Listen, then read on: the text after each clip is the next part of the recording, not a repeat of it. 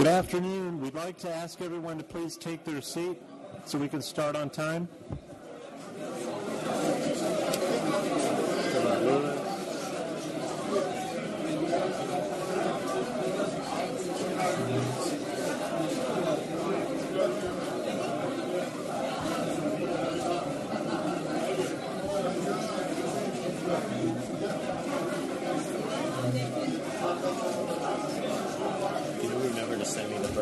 Letter from Patrick coming in from Raleigh County. Not now. I have the. You have the other one he sent. Yeah. I'll make sure I do something. Investigate.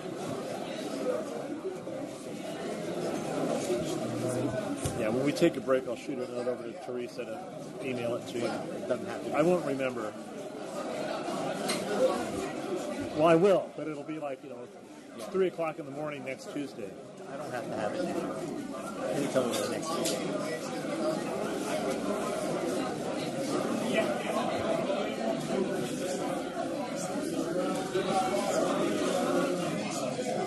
Leslie? She's right here.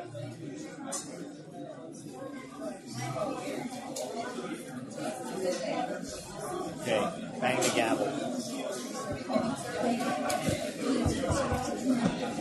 Good afternoon. We're ready to begin, everyone. Please take your seats. Leslie. Right here, Leslie. I think it means mute.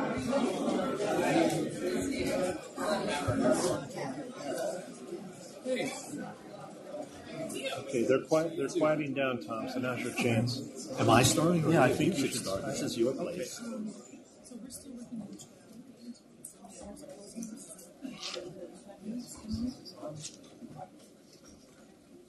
Good afternoon.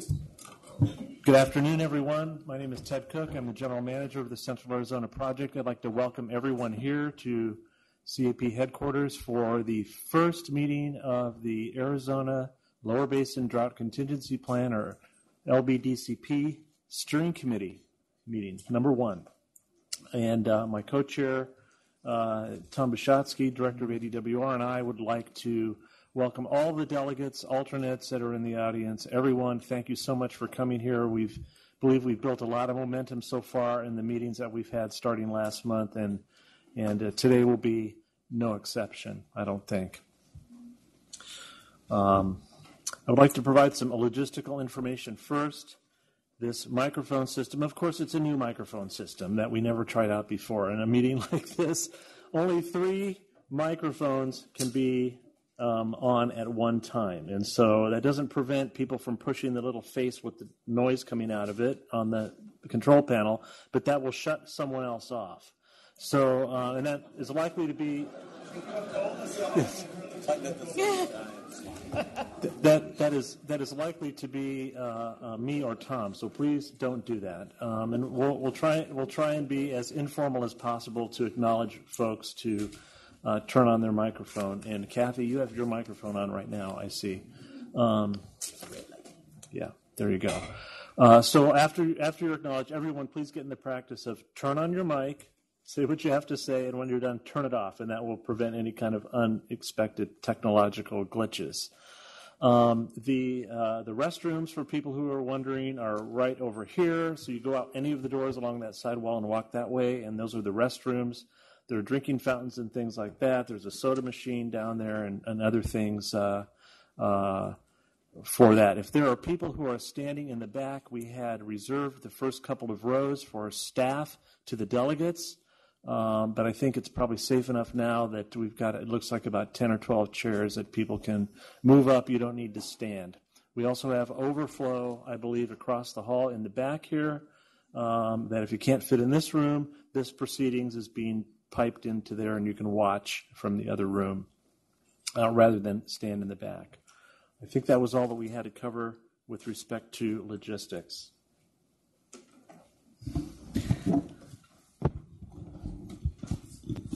So I want to reiterate my thanks to everyone for attending and for being willing to participate in this process.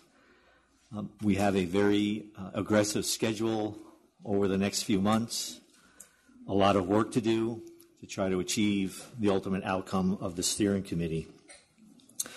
Briefly, I'll go over the agenda. You can see it up on the screens, and I think we've made packets available to folks around the table at least.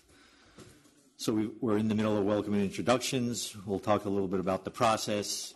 We have a break in here early on. We probably will not take it where it is in the agenda. Ted and I will play it by ear a little bit to have the break at the appropriate time. We'll talk about the framework for implementing the DCP in Arizona, an overview of the 4 key elements, some next steps, and an opportunity for the call to the public. So with that, I will now ask the delegates around the table to introduce themselves and their alternates who they've assigned, who they represent, and also the sector that they are representing. So I will start to my right.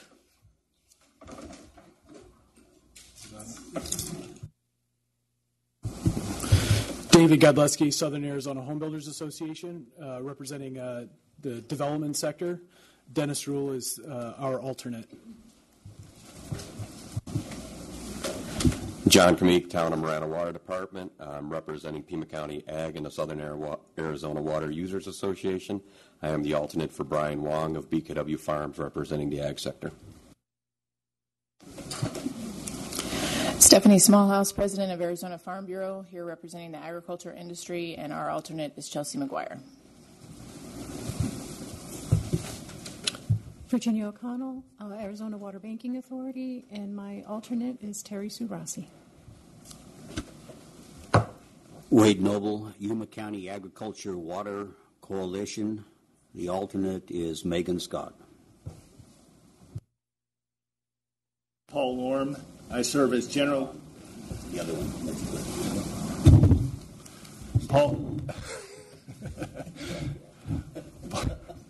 Paul Orm. I'm general counsel to 4 Pinell County irrigation districts. I'm representing Pinell County Agriculture, and my alternate is Dan Jones. Lois Wakimoto, chair for Mojave County Water Authority, Mojave County Supervisor, and I'm representing Mojave County, and my alternate is Jamie Kelly. Joe Olson, General Manager of Metro Water District. Under the municipal sector, my alternate is Wally Wilson. Bill Garfield, I'm President of Arizona Water Company, representing the municipal provider sector. My alternate is Fred Schneider, Vice President of Engineering for Arizona Water Company. Despite what the sign says, I am Troy Day, EPCOR Water. I am the alternate. Joe Geisel, President of EPCOR Water, is the primary. Javier Sedovich, City of Goodyear. Our alternate is Dan Cotterman, and represent the municipal sector. I am not Brian Biesmeiser. I'm Kathy Rawl from the City of Scottsdale. I'm the alternate. Brian Biesmeier is the delegate. We are representing the municipal sector. I'm Tim Tomier, Director of Tucson Water, representing the municipal sector, and my alternate is Andrew Greenhill of the City of Tucson. Good afternoon. My name is Laura Grignano. I'm the manager of the Central Arizona Groundwater Replenishment District. My alternate is Perry Benamelis, manager of the CAGRD Water Supply Program, and we are representing the CAGRD. Shane Leonard, General Manager, Roosevelt Water Conservation District, representing Ag, and my alternate is Brad Strader. Good afternoon. My name is Stephen Rowe Lewis. I know we have agricultural, municipal, and tribal interests here, and I'm here specifically representing tribal interests, and I am the governor of the Gila River Indian Community, and my alternate is Councilman Marlon Dixon, who is here in the audience. Thank you. I'm Cheryl Lombard, President of Valley Partnership. My alternate is John Graham of Sunbelt Holdings. We're representing the development industry. Good afternoon. I'm Ted Maxwell, the president of the Southern Arizona Leadership Council. We're representing the economic development sector. My alternate is Kip Volpe with the Estes Corporation, and we both are members of the Tucson Regional Water Coalition as well. My name is Dennis Patch. I'm chairman of the Colorado River Indian Tribes, representing the Colorado River Indian Tribes. My alternate is Keith Moses, vice chairman. Good afternoon, everyone. I'm Anthony Francisco, sitting in for Chairman Edward Manuel. I'm on the Legislative Council representative, sitting as the vice chairman of our Water Resource Committee. Good afternoon. I'm Sandy Favorites from Freeport McMoran, representing industry, and my alternate is Richard Bark. Good afternoon. My name is Ted Kowalski, and I represent the Walton Family Foundation, and I lead their Colorado River Initiative. Thank you for including us. I represent the NGO community, and my alternate is Kevin Moran of Environmental Defense Fund.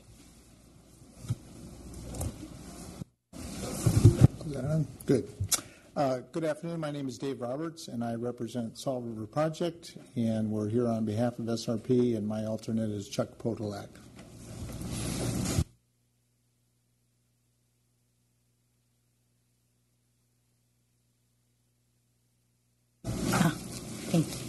Thank you. Good afternoon. I'm Rosanna Gavaldon, Arizona State Representative for Legislative District 2, and so that's part of Southern Arizona.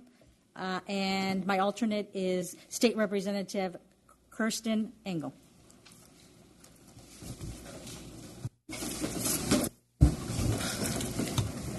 Thank you. I apologize for walking in late. I was over at ADWR, so my apologies. My name is Senator Lisa Otondo, and I represent Legislative District 4. My alternate is Senator Andrea D'Alessandro. I'm Senator Gail Griffin. I represent District 14, and I'm the chairman of the Senate Natural Resource, Energy, and Water Committee, and my alternate is Jeff Cross. I'm Representative Rusty Bowers. I represent District 25 in the Arizona Legislature, and my alternate on this endeavor is Mr. David Cook, Representative Cook, who's with us today. Good afternoon. Glenn Hammer, Arizona Chamber of Commerce and Industry. Good afternoon. I'm Lisa Atkins, president of the Central Arizona Project Board, and my alternate is Karen Caesar, who's also a board member. No. Oh, I'm sorry. Karen. Sorry. My alternate is. Yeah. My alternate is Jim Hallway, who's the vice president of the CAP board. Karen, your turn. Okay. Sorry about that, but yeah, hi, I'm Karen Caesar, a CAP board member representing Pima County, and my alternate is Mark Taylor. Good afternoon, everyone. My name is Hunter Moore. I work for Governor Ducey. I'm representing the Office of the Governor. Good afternoon. My name is Leslie Myers. I'm here representing the United States Bureau of Reclamation, and my alternate is Lisa Lance with the Department of Interior Solicitor's Office.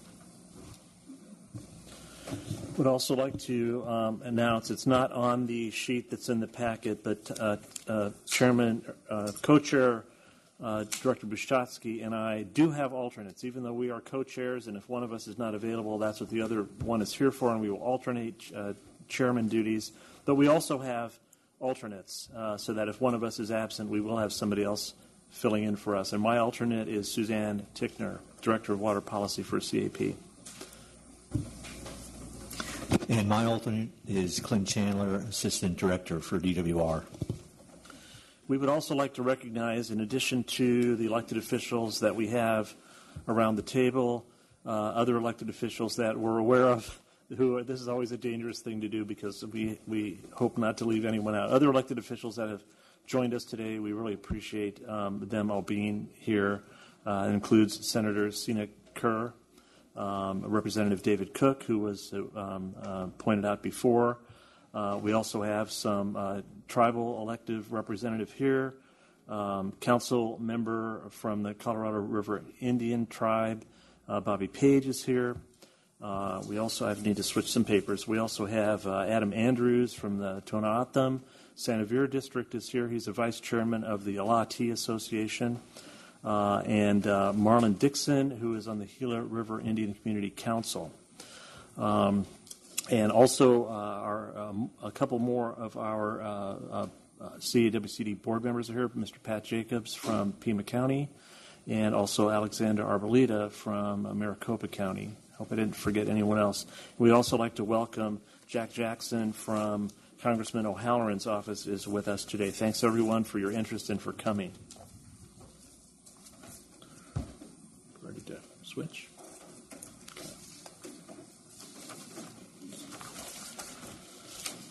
So we'd like to start with a few words to reiterate what we have communicated in the last two meetings that we had in June and earlier this month. Why LBDCP is important to Arizona. And these points were made primarily in the first meeting at the end of July. There is an increased risk of Lake Mead reaching critically low elevations without additional action. That the actions that were prescribed in the 2007 guidelines are not going to be sufficient. The risk due to continued drought in the upper basin primarily has increased significantly since the guidelines were put into place, and the LBDCP is designed to reduce that risk back down to a more acceptable level. Collective action is needed, and the DCP is one way to get collective action among all of the basin states. So we refer to the LBDCP, the lower basin DCP. There is an upper basin DCP as well. So all 7 basin states are engaged in this effort. The United States, the Republic of Mexico under Minute 323, if we get this work done, will activate additional cuts in Mexico as well and reduce the risk for everyone. And then lastly, the risk for shortage is sooner and sooner, as early as 2020. I'd like to refer to you for a moment to the graphs that the Bureau of Reclamation showed at our June meeting. This is elevation 1020 in Lake Mead when the lake is roughly 22% full. The graph on the left represents the historical full hydrology from the beginning of the last century until now, and shows that the gray on the bottom there, again, just to remind everybody, shows what the measured modeled risk was at the time the guidelines were put into place. The green line shows that it has increased significantly, and that with DCP, that risk is reduced by about 2/3, much closer to where it was anticipated to be when the guidelines were done. On the right is a more conservative hydrology. We call it the stress test hydrology, and that we are using for the modeling now, in addition to the full hydrology, and shows that the risk of shortage by 2026, when the guidelines end, it approaches 50%, but implementing the DCP will reduce that by about 3/4.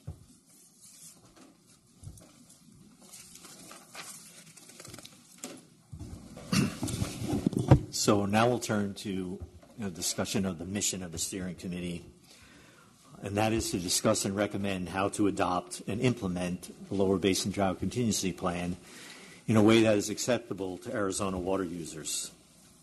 I think you already know that DWR and CAP have established a steering committee to achieve that mission, and that CAWCD and DWR are working as the co-chairs.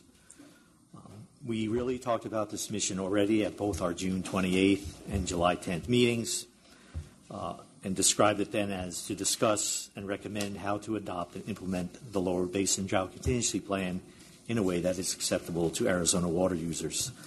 So again, referring back to the previous slide that Ted just went through, under the stress test hydrology, there is almost a 1 in 2 chance of Lake Mead falling below elevation 1020 before 2026 without the drought contingency plan. And the Lower Basin Drought Contingency Plan significantly reduces the risk of Lake Mead falling below 1020. We do have a limited window of time before the 2019 Arizona legislative session to take the steps necessary to adopt and implement the Lower Basin Drought Contingency Plan. So again, we have a lot of work and a short time to get there.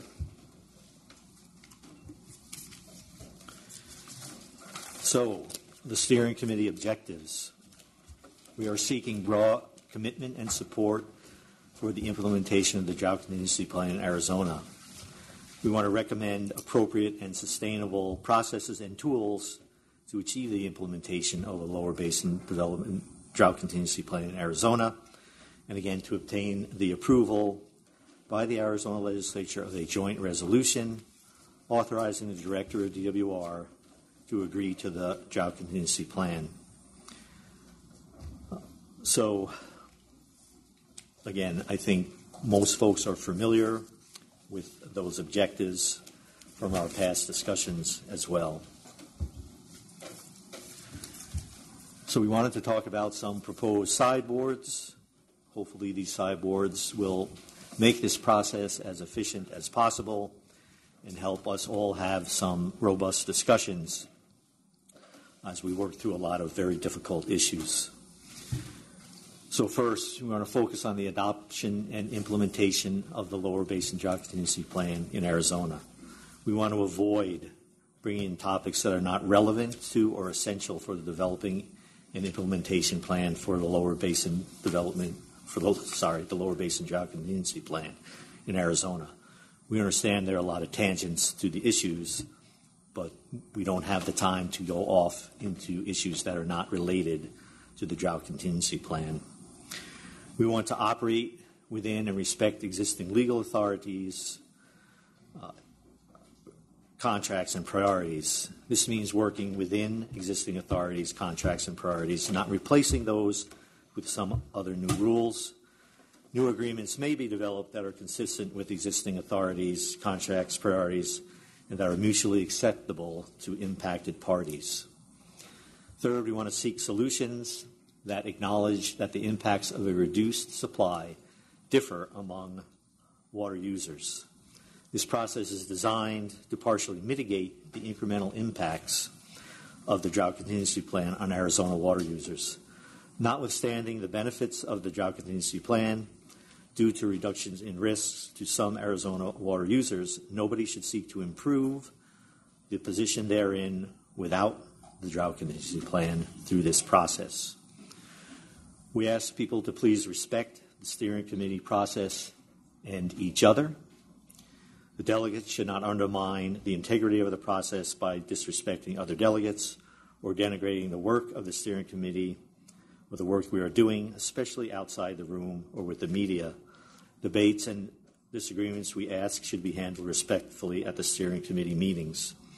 And while the CAP and DWR are jointly leading the process, the input, ideas, questions, and dialogue from the delegates and public is vital to and welcome. We ask the public to participate with questions and comments regarding the agenda items and delegate discussion during the public comment period. DWR and CAP will lead the discussions at each meeting and will answer questions, provide technical information, and highlight unresolved issues for the benefit of the committee. Please be sure to share your thoughts with us. It is important that DWR and CAP and other members of the committee to know where you stand in order for this process to be successful. In our last sideboard, we need to come to an agreement of appropriate documentation of the proceedings, and this is somewhat of an action item for us today.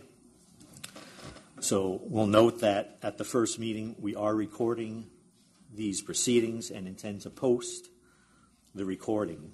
Going forward, we want to hear your views among the committee about continuing down that path on recording these meetings and posting them, or if you think there's some other alternative that would still work for all of us to be able to memorialize what we're talking about and for the public to follow what is going on. So are folks comfortable in the committee with having these proceedings recorded and posting them on DWR and CAWCD's website after the fact? And I'm seeing virtually all heads shaking yes.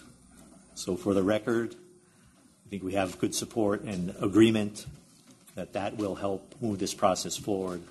So we will continue that process in our next meetings of recording and posting. Director, will that include posting the handouts as well? Yes, and actually the handouts that we have today that we're showing on the screen were posted, I believe, by both organizations at 12:30 this morning so that folks could have a chance to see them as they walked in. We had put the specific site on that first slide as folks walked in, so if you wanted to use your computers and call them up, that would be available to everybody. And we'll continue that practice of posting them a little bit before the meetings begin.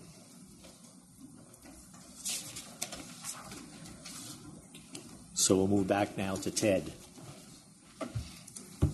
We'd like to spend a little time on the role of the delegates. I think we've heard some this morning from the delegates themselves about the sectors that they are representing in addition to their own organization. But Tom and I would just like to expand a little bit on what our expectations are and make sure that we're all on the same page. And if you have any ideas about should we be doing this or should we be doing that, let's get that straightened out here too.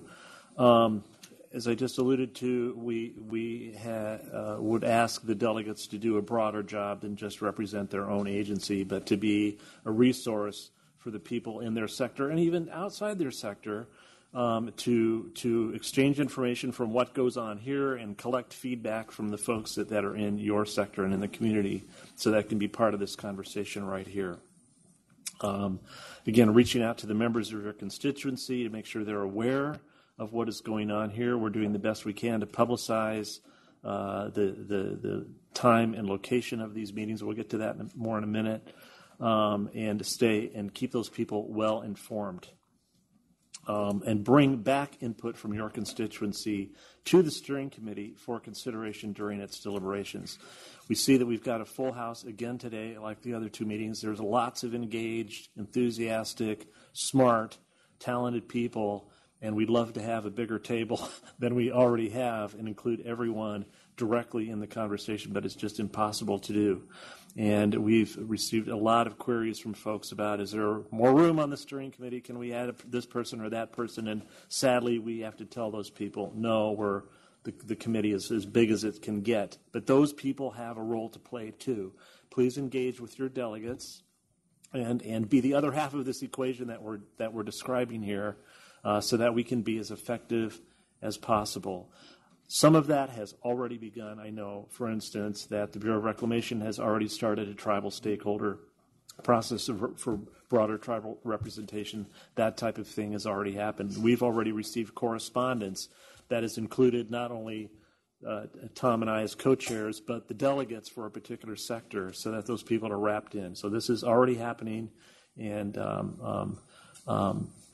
don't rely 100% just on the folks that are at the table. You're all here because you're interested. You have a job to do too.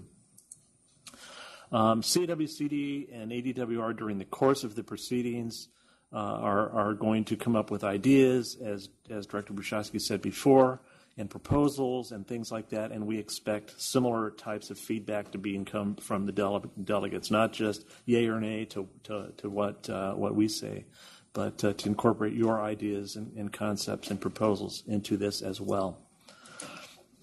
And another role of the delegates, as we talked about before, is to attend as many of these meetings as possible.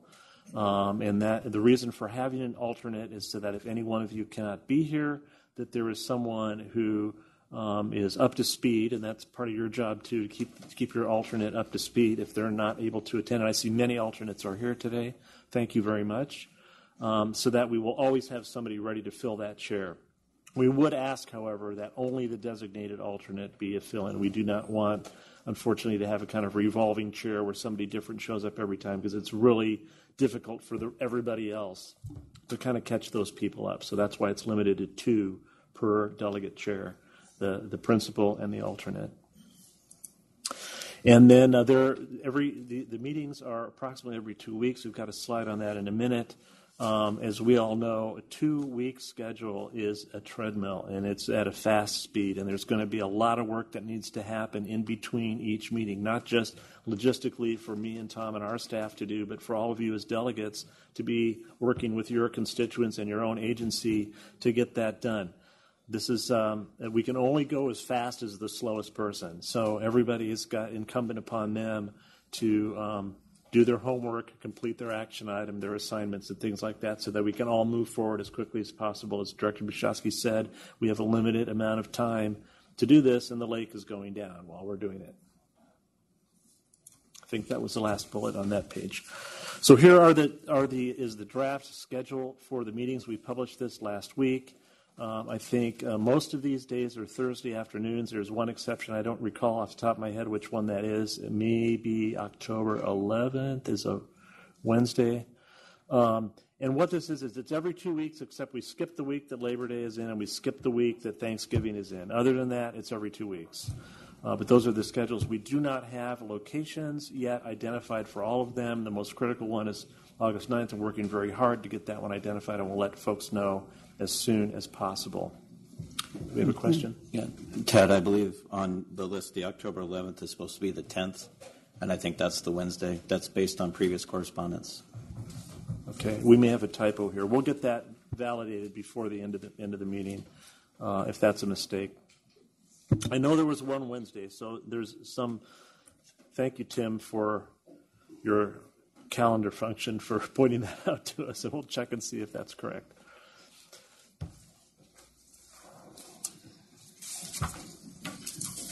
Back to Tom. So we'll have a little bit of discussion now about implementing the drought contingency plan. So we're introducing kind of a new term here in this first bullet, Tier 0. So again, under the 2007 guidelines, there's Tier 1, tier at 1075, Tier 2, 1050, Tier 3 at 1025. The drought contingency plan adds an additional layer, starting at elevation 1090 and going to 1075. Again, a reduction for Arizona in that tier, which we're now calling Tier 0 of 192,000 acre feet. But in looking at what's happening on the river and the modeling and projecting forward, before the end of the interim period, the end of the guidelines, 2026, 2019 may well be the last year in which we are in the condition of Tier 0 and not already moving into Tier 1.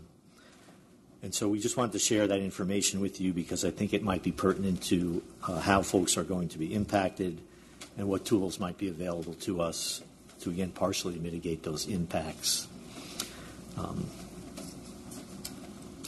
And we also may need to have some discussion. So let me go to the next one.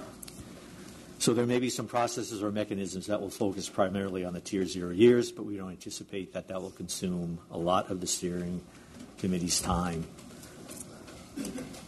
Oops. What did I do here? Did I go backwards or am I going forwards?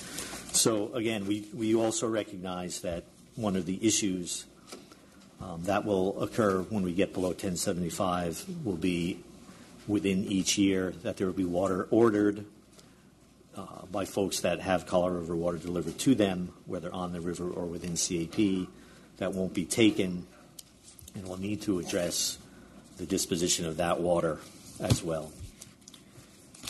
Even though if we're not in Tier 0, what we've known traditionally as other excess water will essentially be gone as soon as we go below 1075. So we wanted to review a bit the reductions and the contributions under the guidelines and the drought contingency plan. So again, Tier 0 starting at elevation 1090. So again, if the drought contingency plan was in place today, we would already be implementing the 192,000 acre foot cut, what we're calling Tier 0. Tier 1 at 1075, we add in 320,000 acre feet. So the total reduction to Arizona would be 512,000 acre feet.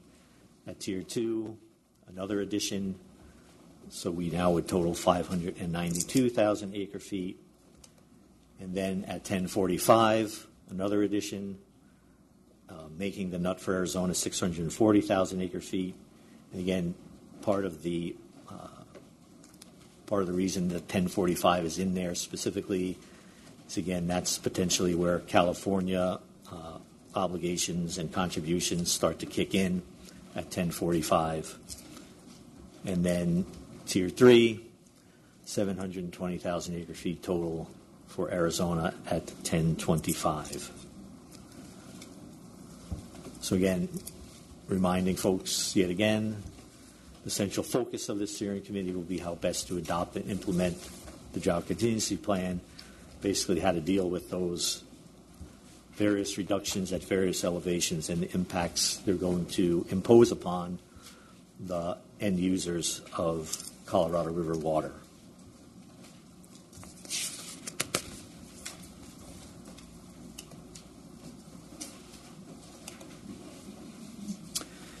So we're starting from the place that reductions under the drought contingency plan will occur in priority order within Arizona, and Ted will go through some of this in more detail. We've done some of this in the past couple of meetings. However, and this is really the important part, and this is really the work largely of this committee and this process, alternative approaches that conform to the existing priority system to allow reductions in use of higher priority water to flow to lower priority water users and into Lake Mead may be developed.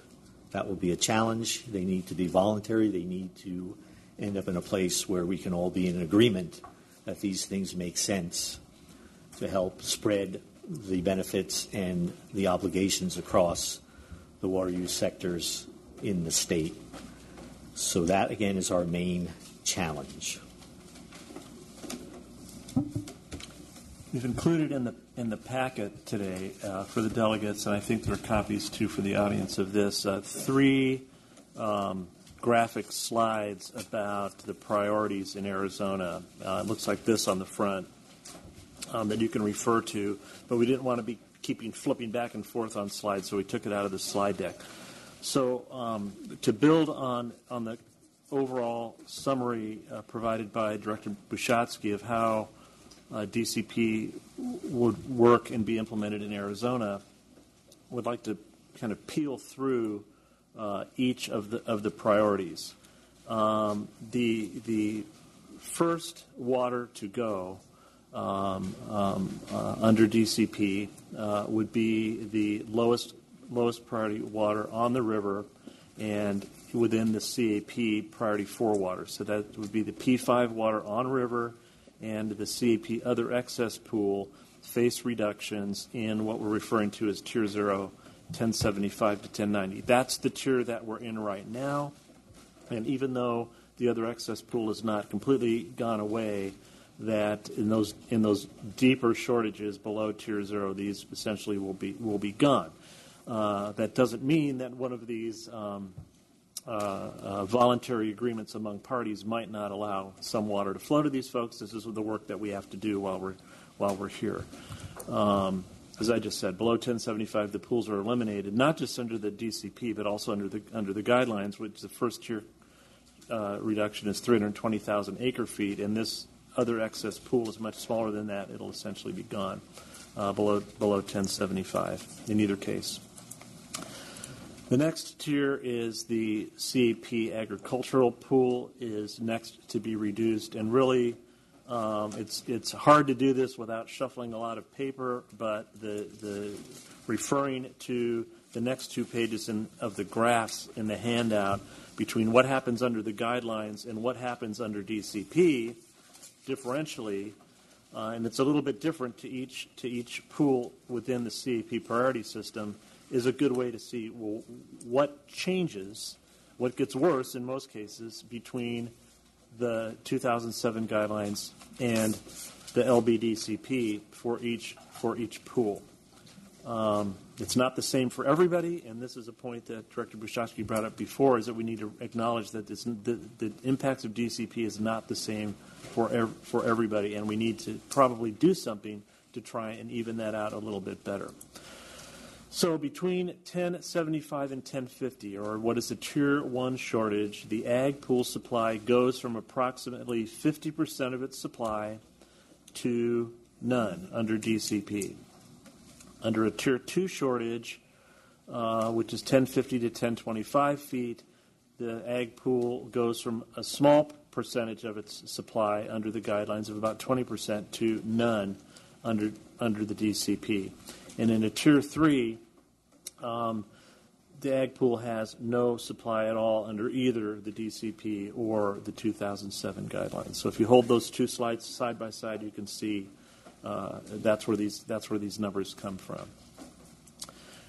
The non-Indian ag priority pool, and I'll pause for a moment there and mention that only a portion of the non-Indian ag priority water that's available under the CAP master contract is allocated at this present time. It's about 250,000 acre feet, and it is allocated to 2 tribes and 7 M&I subcontractors.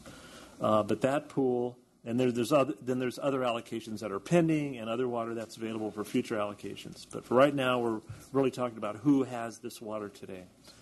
Between 1075 and 1050 in a first-tier shortage, the NIA supply goes from a full supply under the 2007 guidelines to 80% under the Tier 1. So just implicated by about 20% reduction, differential reduction under DCP. However, between 1050 and 1025 in a Tier 2 shortage, the non-Indian ag priority pool goes from full to approximately 15 to 50%. So there's lots of variability in there as the lake drops from 1050 to 1025. The NIA pool disappears pretty rapidly. And then under a Tier 3 shortage, 1025 and below, the NIA supply goes from about 90%, almost full under the guidelines, to nothing under LBDCP. So pretty severe consequences for the NIA pool in addition to the ag pool.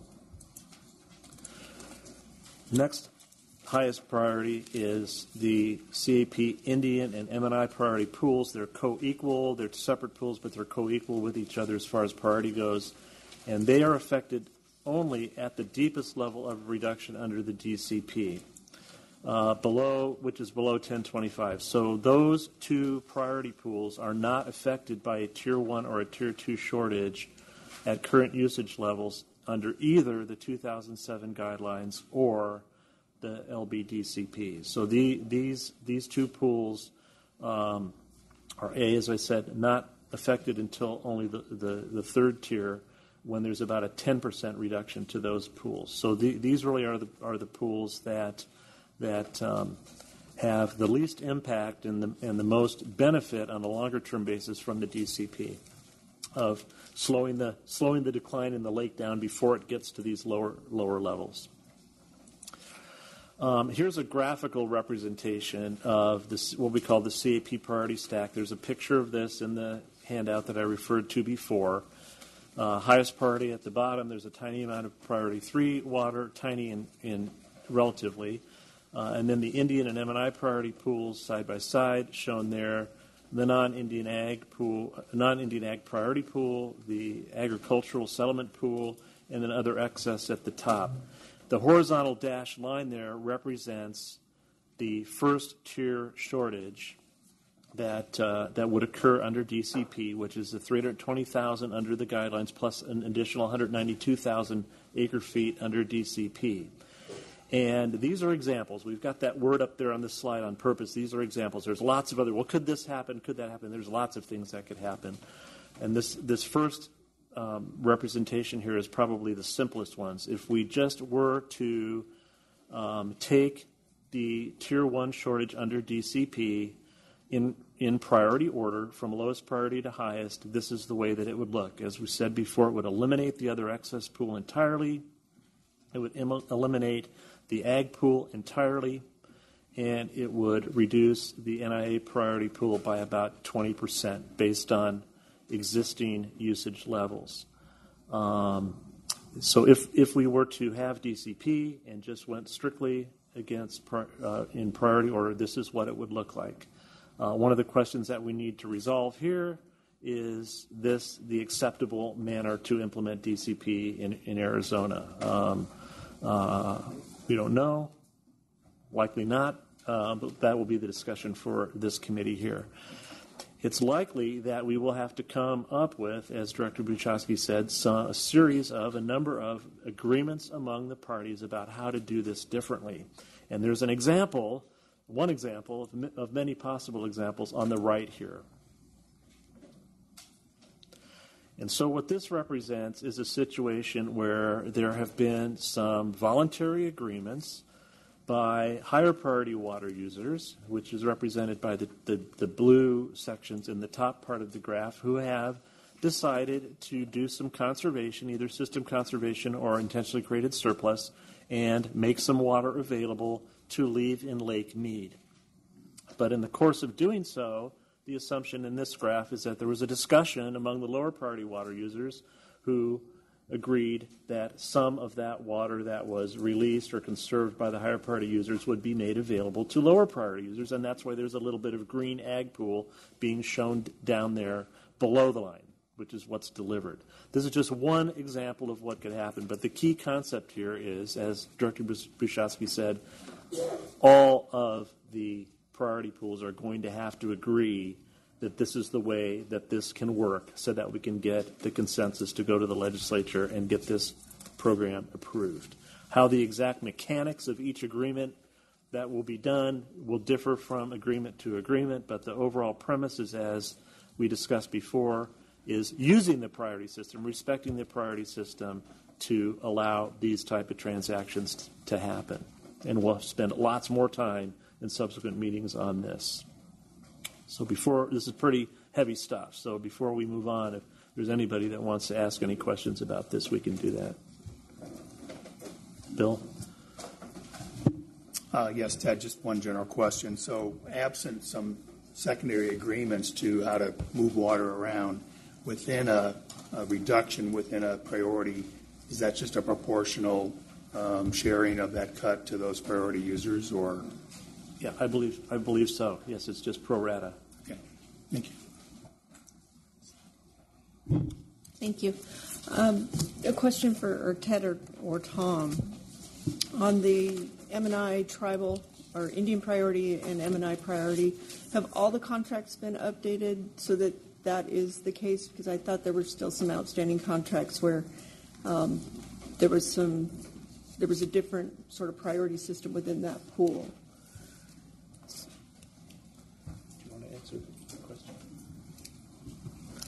There are some different priorities, and I know particularly associated with the tribal contracts. Yes, that's what I was thinking. The ones negotiated pursuant to settlements have different shortage sharing criteria. Right.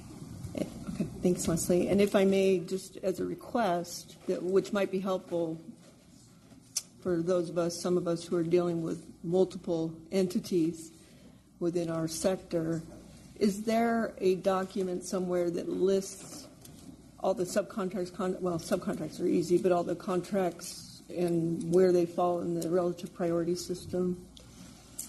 I'm sure there's some version of something like that, but certainly this would be something that would be useful for us to have. So we'll make sure that we have an updated version of that available. Unfortunately, the priority system that's depicted on this graph isn't all in one compact little place in a single document that says, here's how the priorities work. Some of it is here, some of it is there, some of it is here, some of it is there. But we can compile all that into something. Thank you. I think that would be really helpful for everybody to have and be able to see. Okay. A couple questions. Concerning some of the potential solutions that are out there, does it also include perhaps recovery of water already stored for, say, an M&I subcontractor who would otherwise forego deliveries to a lower priority user to actually take water from storage? Is that one of the potentials? I'm sure Director Buchowski will expand upon this a little bit. If what you're talking about is firming, probably not, because we won't be getting down into those water bank firming. But certainly any other type of moving things around, respecting the priority system, will be something that we need to look at.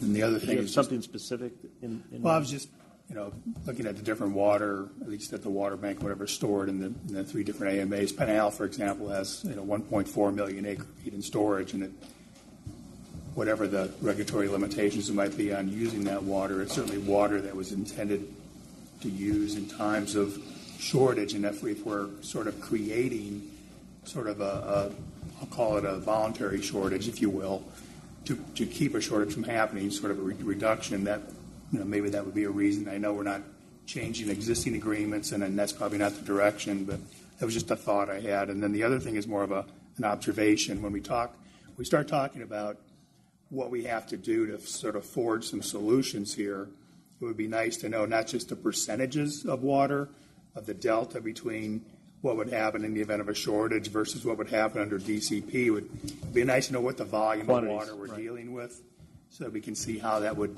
shake out at the end of the day. So I'll just add, Bill, that the Water Banking Authority has water stored for water management purposes. Maybe there's some flexibility there. I would suggest that you might sit with the Water Banking Executive Director, Virginia O'Connell, and maybe talk about your idea a little bit and maybe crystallize a proposal that might work. Again, knowing, though, that if you use that water for those purposes, it won't be there for other purposes, and there might be other implications for other obligations of the bank, but I think that might be something you can flesh out with Virginia.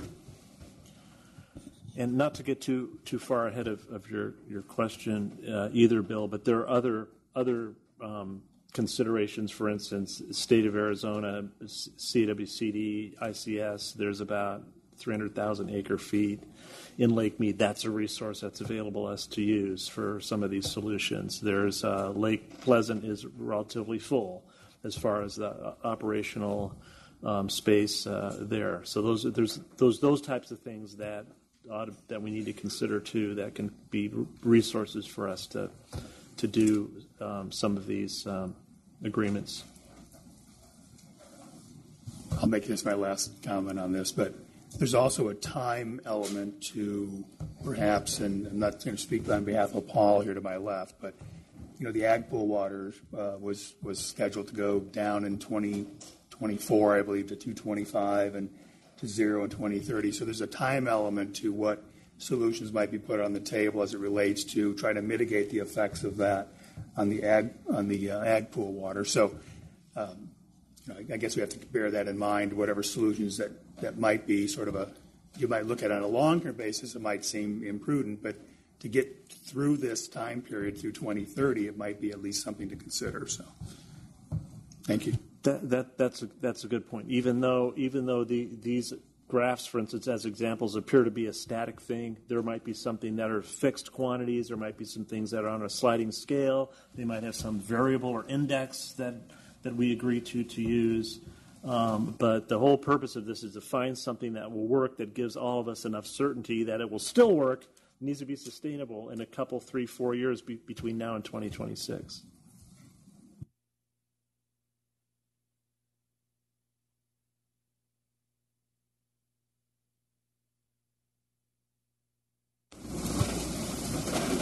Chet, if there are individual contracts or arrangements that were more flexible than the rigidity of the visual, how and when does that get worked out in order to put the plan together? I mean, is there some listing, or would various sectors bring that flexibility together? Well, this forum is the main place where I think that work is to be done. But and as long as you brought it up, Representative Bowers, something that we didn't mention earlier is that we expect a fair amount of work to go on outside this room. And as we'll get to later in the agenda, there's one specific work group that has been going on that we're going to ask to come and present to the steering committee next time. So as proposals or ideas are generated outside of this room, we want them to be brought back here so that we can make sure that there's a thorough discussion. So I guess I'm not intending to be dismissive, but anywhere and everywhere that concepts can be generated about how to do some of these things, or all those ideas are welcome. And it would be intuitive that a lot of that's probably already being done. Some work has been done. Now, we didn't just start on any of this yesterday, even though this is the first meeting of the steering committee and only the third meeting in this round of discussions. A lot of work has been put into these concepts already. And to add, Representative Bowers, DWR and CAWCD will work together addressing the resources that are under our purview, so to speak, to throw out some potential solutions as well. But we can't do it all ourselves. We don't have enough resources at our disposal to fully deal with those impacts. And like Ted said, we hope that others have resources bring proposals to us. So we'll be both the chairs making proposals, but you all, with help from your constituencies out in the audience as well, coming forth with proposals.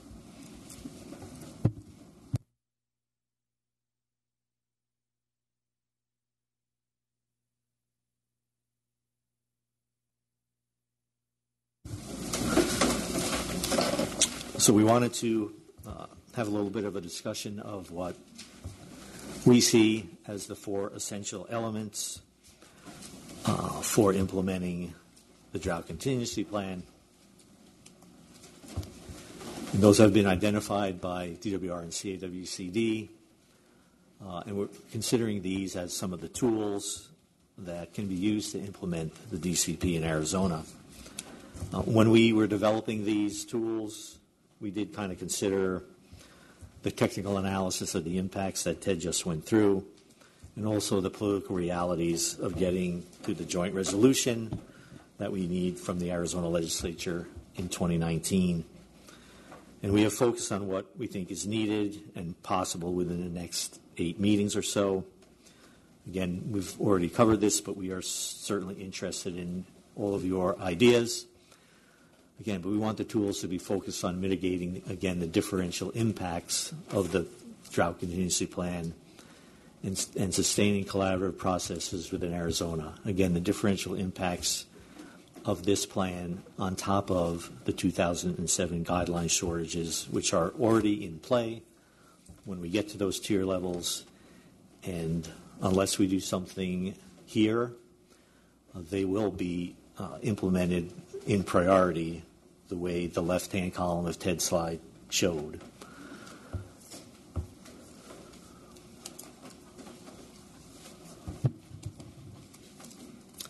So to go through the elements one by one, the first is CAP Ag mitigation.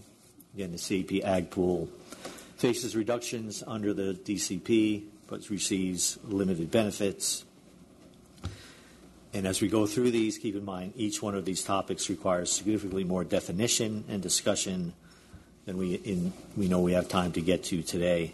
We will definitely work through each one of these with all of you and hear your ideas and concepts that emerge. Again, focusing on our ultimate objective and mission of the steering committee. And Ted mentioned earlier that a lot of this is not new. There's been discussion of these things for quite a while now within Arizona in various venues. The second one is tribal intentionally created surplus. Again, currently the non-Indian agricultural pool, as Ted said, is largely held by CAP tribes with settlements of their water rights. This tool can provide flexibility for the management of supplies provided from the settlements and also for on-river entitlements, folks who have the right to do ICS there as well.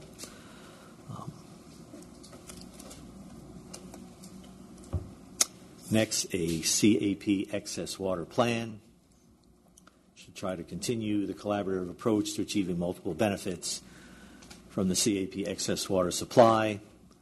The CAP excess water supply is the major contributor to the Tier 0 reductions. And again, that supply has historically gone to the replenishment district for the replenishment function performed by CAWCD, the Arizona Water Banking Authority, and to the federal government in part for their Indian firming obligations under the 2004 Water Settlement Act. So it is a very important pool to a large number of water users, and we need to address ways to deal with the loss of that water as well. And then last of the four major elements, an Arizona Conservation Plan, a new collaborative process to foster broader participation to help meet the DCP reductions. Ted mentioned a little bit before about the ability to conserve water as system conservation or intentionally created surplus, and that creating some opportunities to help mitigate CAP ag or excess water or whatever we might decide to do, and whatever those who have that water and are doing the conservation would be willing to share and put together in a plan.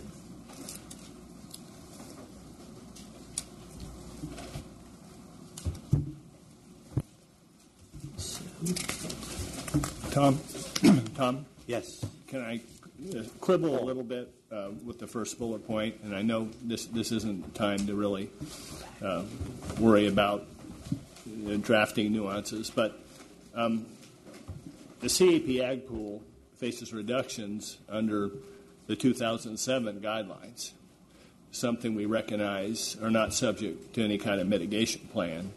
We face elimination under the Lower Basin Drought Contingency Plan. So I think that first bullet point kind of understates the problem for us a bit.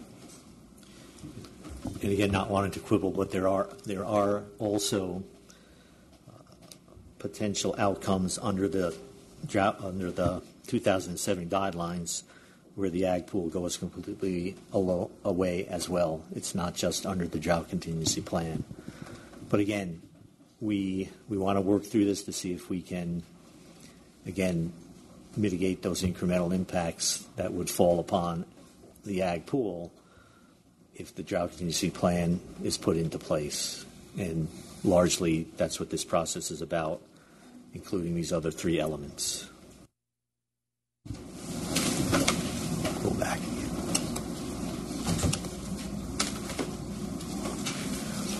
So again, DWR and CODC have identified the general contours of these elements, consistent with the ground rules we discussed earlier. We need additional definition and detail developed through this steering committee process. So we propose actually to start with CAP ag pool mitigation. We do believe, and we are very optimistic, Ted and I, that we can develop some of these collaborative agreements to meet the approaches and the goals that we've outlined, our shared objectives, and to avoid conflicts that have derailed our efforts in the past. We are proposing to start with the CAP ag pool mitigation and then follow up with tribal intentionally created surplus. And while DWR and CAP have not been involved, we are aware that there are some CAP ag mitigation discussions taking place among some parties, and we want to give them an opportunity to come back and share their progress if they desire, and we want to ask you to do that at the next meeting. We also want everyone to know that some tribal ICS discussions have been going on, and we intend to bring the results, or at least an update on where we are in that process, soon as we have an opportunity to work through some more of those issues. So that's kind of a preview of where we're going and what we think we can address early on in this process. Again, first focusing on CAP ag mitigation. I think that's indicative, Paul, in my mind, of what you described earlier as the bulk of the impacts occurring. And let's get right to it for probably the biggest issue, or at least the biggest impact in the near term, knowing, of course, that the NIA pool users are also heavily impacted by the DCP. But at least in the situation of the NI pool members, many of them have multiple resources, not just one resource like CAP Ag has, at least in terms of renewable water supplies. So concerning Ag Pool, it would be helpful, I think, to see a breakdown of how much of the Ag Pool is in each of the AMAs. I think Pinal is roughly 75%, and the solutions that might work in Pinal could be significantly different, perhaps, than the Tucson and the Phoenix AMA. So if you could see maybe in one of the presentations coming forward would be helpful, I think. And so, Bill, we will do that, keeping in mind that some of the creative solutions might involve shifting where the ag pool might end up, the physical molecules of Colorado in the ag pool might end up. And so just keep that in mind as we look at where the current percentages are in each active management area.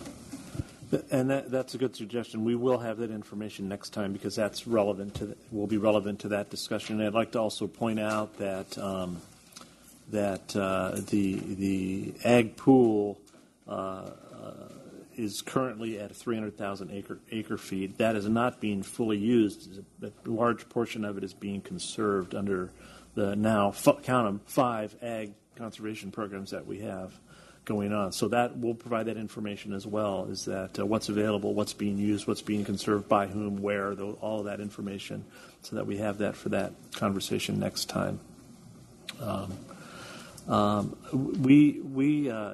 Tom and I talked earlier about we had a break scheduled. It was much earlier in the agenda than where we're at right now.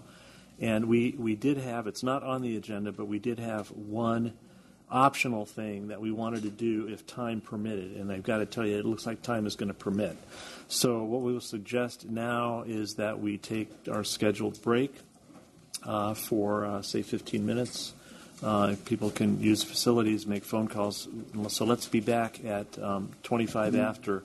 But what we will do when we get back, and this optional thing is we are going to allow the delegates to have a few minutes, maybe spend a half an hour or so, and now that we've kind of set the table, to have any comments about what your expectations or goals might be for this process so that we can make sure that Tom and I and our staff anticipate that as we go forward. And then that will still leave us some time for the call of the public and public comment and next steps after we come back, okay? Thank you.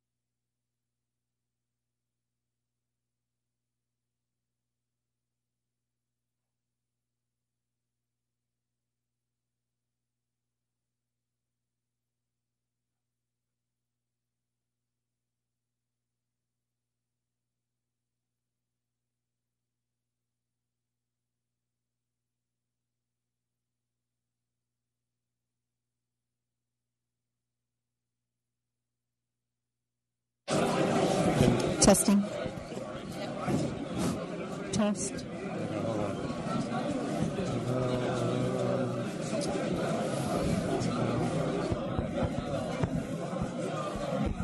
Testing 1 2. Yeah, just because. Testing 1 2. Yeah. So obviously.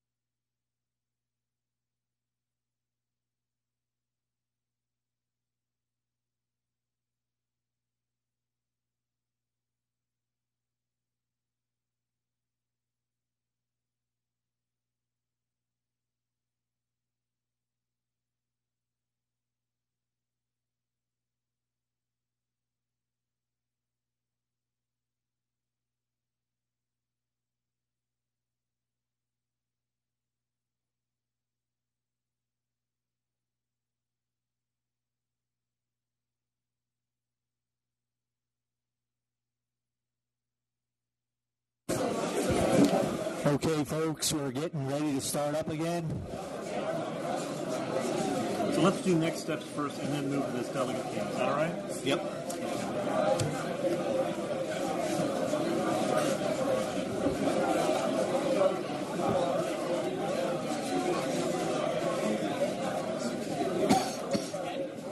Chairman of San Carlos tribe is here. We're writing his name and title down, so I'll bring that up to you in a few seconds. You might want to note his presence.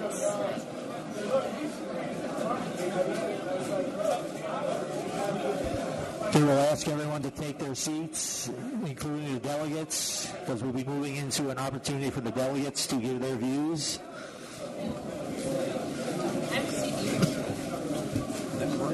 Should be a judge or something. Yell. It's a yell. I'm used to yelling at my kids. 20 years of yelling at my kids. Finally came in handy. Yeah, right.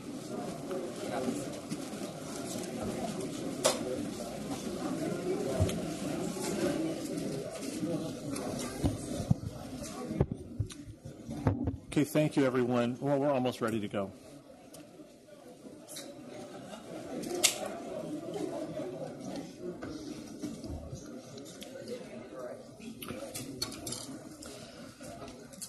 Before we move to the delegate input and then a call to the public, well, let's just briefly cover the next steps. What happens after this meeting? I apologize for not doing this before. I draw your attention to the last line on the slide that's on the screen right now. That, yes, we do have Wi-Fi here, and we mentioned earlier that the materials are posted on the CAP and ADWR websites earlier, but we neglected to tell people what the password for the Wi-Fi network is here. I didn't even know this, but the Wi-Fi, it's called CAP Guest is the name of the network that'll show up on your phone or your computer, and the password is Fleet space Evolve space Tango. This just sounds like the CIA or something. It's kind of late in the meeting, but you can get those documents uploaded if you want to. Yes. Okay, thank you. So next steps. Our next meeting will be August 9th. As I mentioned earlier, the location is TBD, but we will have that nailed down as soon as possible. It won't be in some remote corner of the state somewhere. It'll be here in Maricopa County somewhere. Somewhere near DWR. Yeah. And what needs to happen between now and then is that, as we discussed earlier, delegates engaging with their constituents and vice versa to discuss what we've discussed today and get input on that. Because what we'd like to do at the next meeting is we'll have some space on the agenda to have any kind of dialogue that we need to have to answer questions or clear up any differences of opinion on those things next time. We've got a lot of questions since this whole process started and even before. When will the delegates and the public be able to look at the DCP documents? For a long time, we referred to the term sheet. The term sheet is being converted into real legal documents at this point in time, and that group has been working 2 days, full days a week of attorneys from among the three lower basin state organizations to get that done, and we will be seeking to get permission from that group to provide those documents as soon as possible, hopefully before the next meeting. At the next meeting, we hope to receive input from the delegates on the process to the extent we don't cover all of that today. Get a presentation on CAP ag mitigation from the group of delegates that have been working on that. As Tom mentioned earlier, there is more work, I think, just to do to prepare for that, so we may get a start on that and finish up at the meeting after that and have other topics to address at the next meeting as well. I did want to take a moment, too, to recognize another elected official who has joined us this afternoon. It's Terry Rambler, who's the chairman of the San Carlos Apache Tribe. Thank you for coming today. So let's move on now then to what we discussed before the break, we'd like a chance for the delegates to have a couple of moments to express any aspirations, hopes, goals, concerns about this process briefly, so that Tom and I can incorporate that into our planning for the next meeting and the next sessions. We would like to begin with the legislative representatives. I know we didn't give you a forewarning of that, but we'd like to start with the legislative representatives, and then we'll just continue around the circle going this way. So we start with Rosanna? No, I'll start.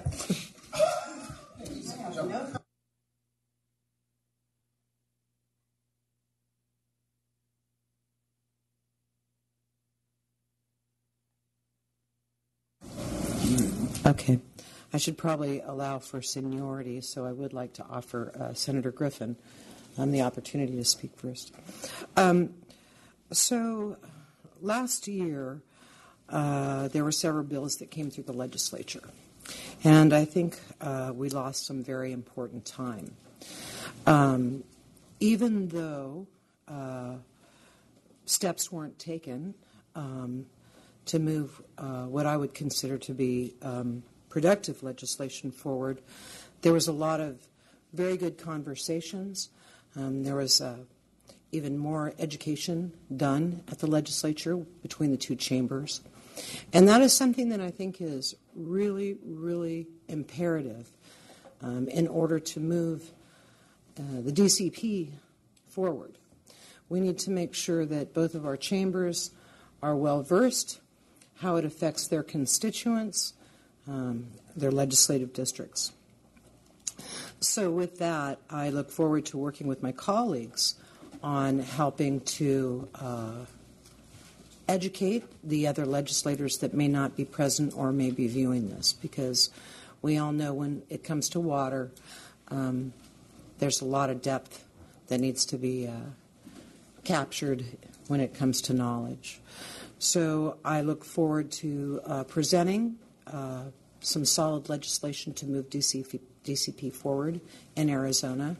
I think it's imperative because Arizona has a fantastic history with water, and I would much rather we do it, and no offense, Leslie, better us than the feds.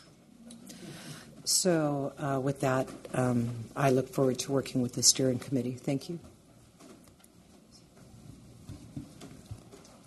I, too, am thankful for being here. And, yes, we had a lot of legislation, proposed legislation last year, but we're here for the DCP and want to concentrate on this issue. We're continuing our meetings throughout the state on the other issues that we have.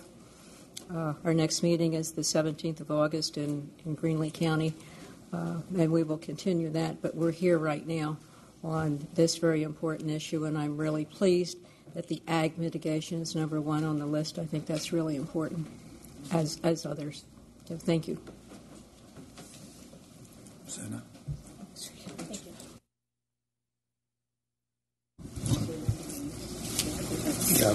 Thank you. I think it's very important. Well, it is important that we're here, and I'm very grateful that we are sitting at this table. But there is a lot of voices that are lacking around this table. So I'm hoping that as the steering committee moves forward, that we listen to all voices. And I'm so glad that these meetings are public. And as Senator Atondo had said, is bringing a very agreeable resolution to the legislature.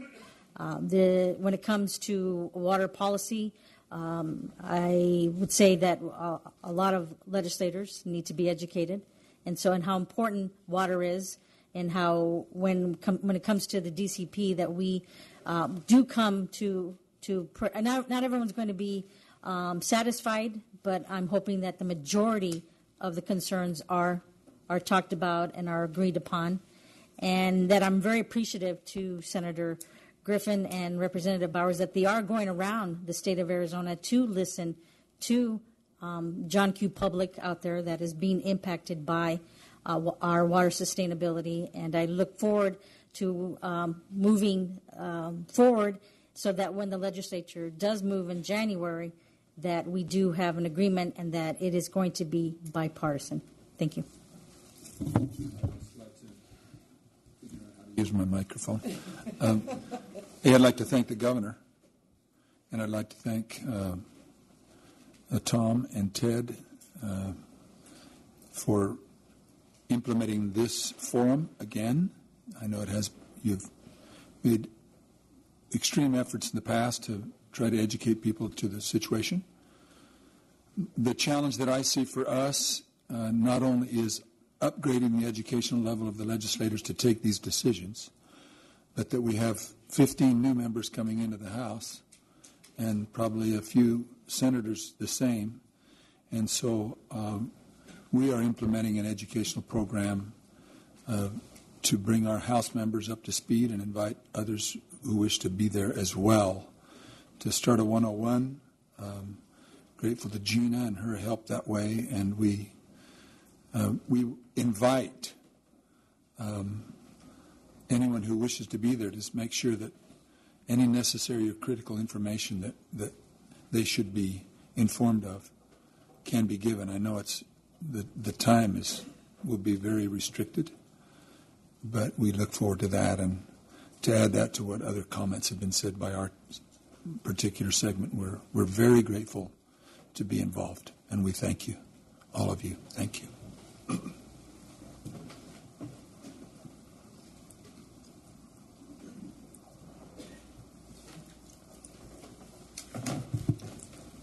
Thank you. On behalf of the business community, Glenn Hammer, Arizona Chamber of Commerce and Industry. In a past life, I worked for Senator Kyle, and he must have said about 1,000 times, water's economic development. And I would echo the comments made earlier today. We'd much rather take action in the state of Arizona than to have the federal government take action. And this is a serious time. And I believe the state of Arizona should be very proud of itself. But I don't believe that there's a state in the country that has done more over the course of its history to prepare for difficult times. And we're in one of those periods right now. And our goal is to help our friends in the legislature however we can, so that we get a good and fair plan and resolution through the legislature. And we're going to continue our efforts to help educate the public, as well as assist in any efforts we can in terms of with the legislature, so that we could build the public support necessary to make sure that this is a successful process. And I just want to also conclude by saying I deeply appreciate the opportunity to participate in what I believe will be a historic effort. Thank you.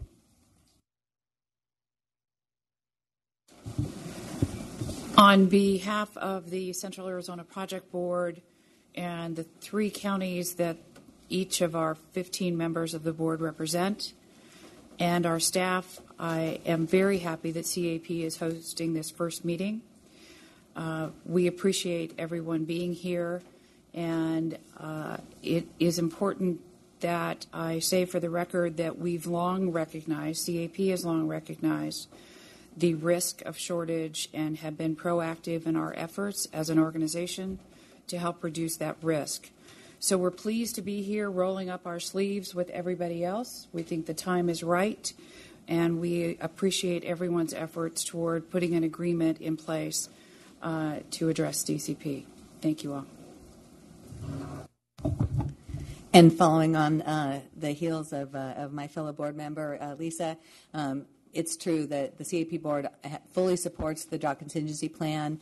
We are really grateful to have this conversation and start this work today. And it was noted, it's not starting the work because a lot of work has been done, but this is really a milestone day to bring everybody together. And so appreciate everybody coming here. And I will just observe that the energy and the good tone in this room is noticeable. And it's really important. And I think it will lead us to a successful conclusion. And what's my expectation? My expectation is we will be successful. And this, the next few months ahead of us is going to be a lot of work, but I think everybody's here and ready. So I'm very optimistic, and again, appreciate everybody being here and look forward to working with everybody.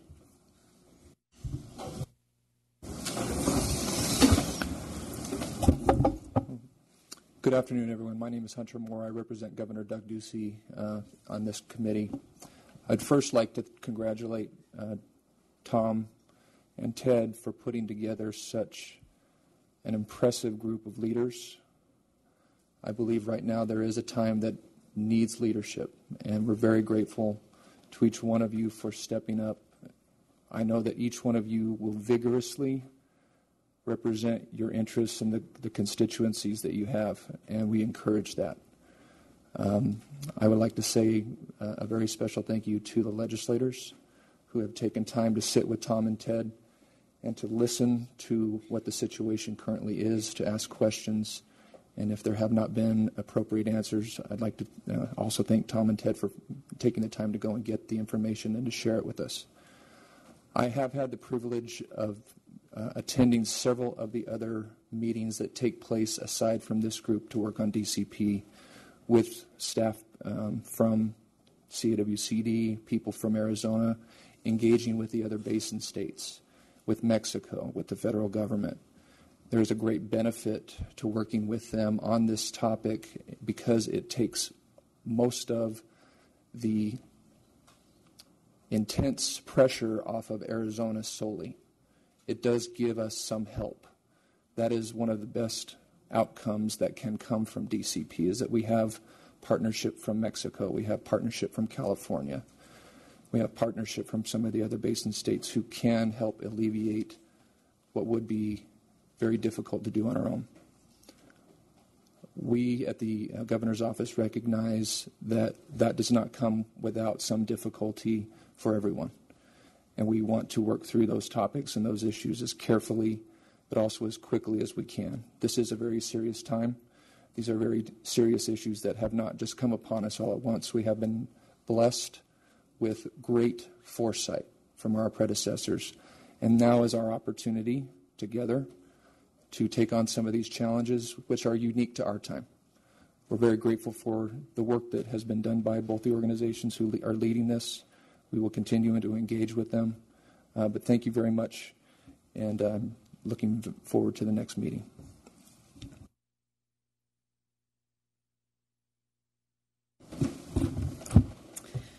I'm sure that many of you have had a chance to hear our Commissioner Brenda Berman speak both at the June 28th meeting and numerous other times about the importance of drought contingency planning. The Bureau of Reclamation is dedicated absolutely not only to contingency planning, but the proactive mitigation that's taken place so far and the proactiveness in the planning for the future results of drought in the basin. We are here in Arizona and proud to be a part of this process. We're committed to working with all of the stakeholders and the tribes specifically to help move this forward and to do anything we can to support you all throughout this.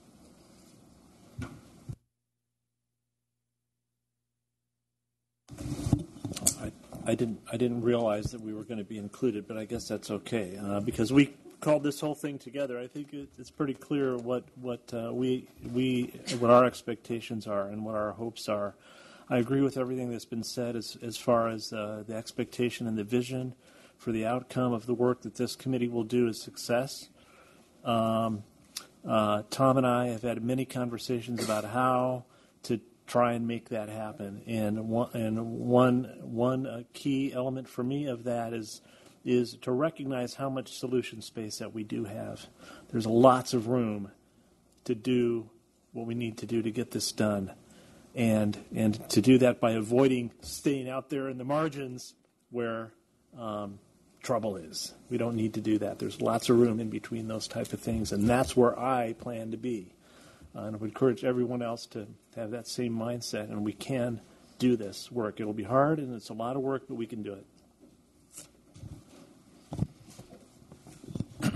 So I've done quite a bit of talking already, but I do just want to thank Ted and his staff for all the work that's gone into this process so far, and especially my own staff. You can probably imagine how much work this is, but unless you're sitting in the room for the many hours that this is happening, you probably don't really appreciate how much work goes into this, both from our staff and from Ted and his staff. So we are committed and to continuing to do that, and I know my staff is extremely committed to not having a life outside of DWR to make this happen. Again, David Godleski, Southern Arizona Home Builders. I'm still trying to figure out how the seat assignments were made, and so my top priority is convincing a fellow steering committee member to take the seat to the right of the director. But in all seriousness, I want to thank DWR and CAP for bringing this steering committee together and for your leadership on this important issue. I'm honored to be a part of this process. There are a lot of great minds who are around the table, and I'm confident in the direction that we're going to go, and plan on being a positive contributor to this process. I think Glenn hit a very important point in talking about the role of water in economic development, and we're making a lot of progress in this state in terms of our economic recovery, and we also have done a tremendous amount to ensure that we have sound water management and policy in place. I know it was touched on before, but in looking at economic development and specifically the role of the GRD in helping advance our economy, I think that's going to be an important topic, especially when you're looking at the impact of the loss of excess water on the GRD. And so I look forward to a discussion and related to a plan for that, and certainly look forward to the future meetings and working with my fellow committee members.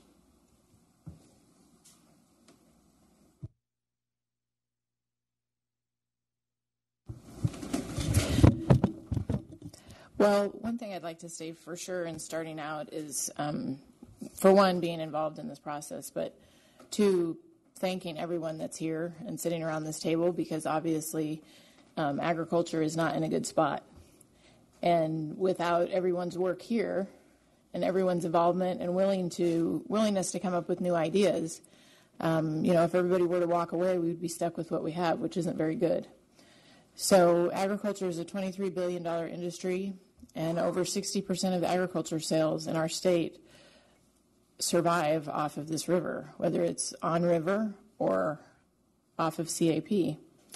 And so we have a very, very vested interest in seeing some kind of successful outcome from this process.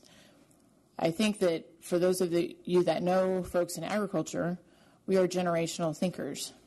And so we are more than willing to be involved in this process and try to fix what's happening, because there is no agriculture without a healthy river and a healthy lake. And recognizing that we will feel some pain in this process, but again, thanking those of you that are willing to contribute ideas and different plans that can be put into place. Specifically for Farm Bureau, we have growers in Mojave County, La Paz County, Yuma County, Maricopa County, Pima County. And I think our goal specifically here is to be able to contribute to the agricultural discussion with all of our growers and all of our members, because we happen to have members that are of the utmost lowest priority and members that are at the absolute highest priority. And so that presents some challenges for us within the sector. But I feel confident that we'll be able to contribute to the discussion in a productive way. And I'm just very happy to be here. Thank you. Okay. I, too, am very happy to be part of this process. As you know, the water bank has been, over the last 20 years, storing water underground to try to mitigate shortages, on the Colorado. And we've stored over 3.6 million acre feet of water.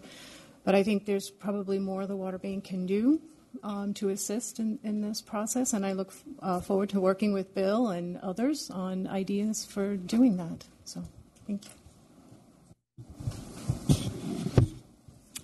I don't have comments. I have questions. Hi, Ted. For you first. What's different this time around than the last several years, and why should we feel optimistic about it going to happen?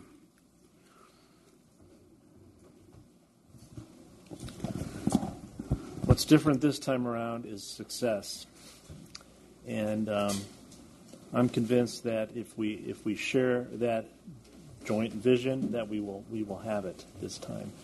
I don't forget if it was Henry Ford or somebody else that said, or maybe it was Thomas Edison, or maybe both of them, about 10,000 things that you need to do first. I'm really screwing this up. The 10,000 times that you do something first is just a demonstration of the ways that it doesn't work, so that you can find the one that does. Maybe that's what we've got going on here.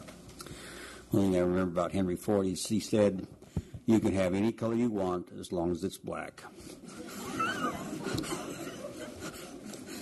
Mr. Buchowski, what's different this time around? Why do you think we're going to be successful when we haven't been in the past and we failed pretty miserably? So wait, a couple things. First, the size of this group and the broader representation across the state and with our legislators is something that was quite different than the last time. It's more of a ground-up process, from the ground up. Also, I think it is evident from the recent hydrology and information we've seen, some of it today, some of it in prior meetings, that the hammer is closer and closer to coming down on our heads, and we're closer and closer to the need to get this done. So I think that will help drive this process forward to a successful conclusion.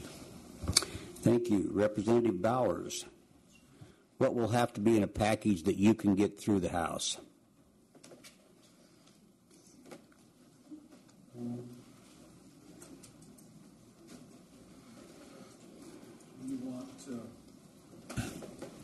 We're going to be in negotiations with Sonora to annex Yuma.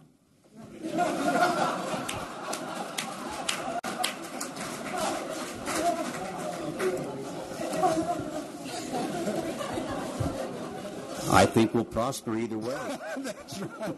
We both need you. That's the problem. We both need you. What do we need to be in a DCP? Well, I think the idea, and it's not like we haven't spent a lot of hours, not as many of you. And that is an absolute fact. Many of you have spent a lot of energy on this issue. But we represent 30 different districts and 2 different major parties and a lot of ideologies, but all of us have to drink water. And I think as we look through this, and it's been heartening to see a recognition that all parties are going to have to take a little pain, rather than one party gets pain and it's out the window, and then the next party gets pained as the rate gets lower. So that there is a spreading of the challenge among everyone, among all parties, but also a recognition that all parties have an importance. I mean, the supervisor from Mojave, they have very important interests as well. And the rural Arizona, as we are finding out, have very unique challenges that we never talk about, but that their membership will be representing. So as we recognize, both in our traveling show and as this committee works with all parties, as we recognize that everyone has an interest, everybody has an importance, and there has to be a balance that we're striving for, and as close as we can get to that balance, the better success we have. If it's imbalanced, it's pretty hard to sell. Thank you. Senator Griffin, what do you think we need to do in order to get a package that can get through the Senate? I think the members sitting around the table have a lot to contribute. One size doesn't fit all, and what we do has to be a win-win with everybody given a little bit. And I think the momentum is there. I think the interest is there. We can have a good, sound environment, and we can have a healthy economy at the same time. It all balances out with water, however. And I think just the participation and the openness will go a long way this time. Thank you very much. Paul?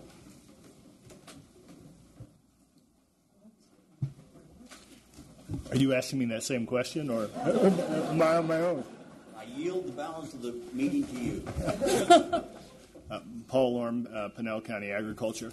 I'm frankly much more optimistic this time for several reasons. One is I certainly applaud the efforts of the joint efforts of the department and CAP to work together to find solutions. I always felt that was an absolute requirement to solve the ag mitigation issue, which is, of course, my primary issue.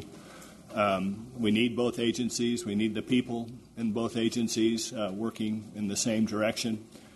And so I'm optimistic that that's what we have. Secondly, I appreciate the fact that the ag mitigation issue has been elevated to a seemingly prominent position in these discussions. I don't think that had occurred before. So I'm grateful for that. This issue is critically important to the livelihoods of over 300 farm families in Pinell County, and they face an imminent threat, not a long-term threat. They face an imminent threat, and not only those families, but frankly, the economy of Pinell County as well, if this thing goes wrong. So, I applaud the way this effort is starting. I think it is substantially different than what we've seen in the past, and I'm cautiously optimistic.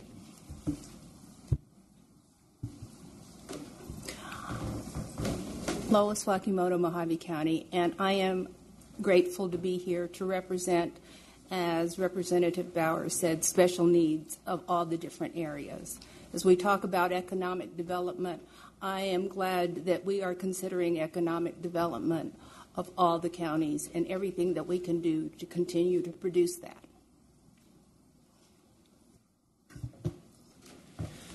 Joe Olson, Metro Water District. Arizona's long history of water leadership has continued to be enriched with various collaborative and innovative solutions among all sectors. One of the most recent ones that I'm sure many of you are aware of is the inter-AMA firming agreements between the City of Tucson and the City of Phoenix and Metro Water. It's my hope that these exact type of innovative and collaborative solutions is what will be used to address the four essential elements that were discussed today. And I am very optimistic of this positive outcome, not just because the professionals and leadership around this table, not just because the joint leadership of Ted and Tom, but because the interest and all the expertise that's in the audience and those who are watching remotely at home. I believe that this will be hopefully a holistic approach to address these multiple and varied needs, and I'm privileged to serve on this committee. Thank you. Bill Garfield, Arizona Water Company. I'm going to sound like I'm actually representing the agriculture sector here when I told you earlier I was representing the municipal sector, but I've been around long enough to know what life was like before CAP. Down in Pinell, it was not a good situation in the early 80s before CAP was introduced. I really don't want to see what it would be like without having CAP delivered to that area. So I think if we are able to resolve and mitigate in large part the impact of DCP on agriculture, I think we will be also resolving some of the joint impacts to the municipal side, the development side of the business that I represent. And if we're not able to solve that, we all share the same water supplies in all of our areas. Probably the effects of this, if we're not able to resolve the impacts on ag, I think Pinell will feel it more than other areas. The governor's group over the past year, of which I was part of, spent considerable time trying to deal and find solutions to water supply issues that we face that could hinder growth and development of the state and certainly our service areas. So I really do think it's important for us, critically important for us, to resolve these issues sooner rather than later. And I do think there's a tremendous need to do that. I thank Tom and Ted for assembling the steering committee. I'm honored to be part of this, and will certainly provide all efforts that I can to find solutions for the problems we face. Thank you.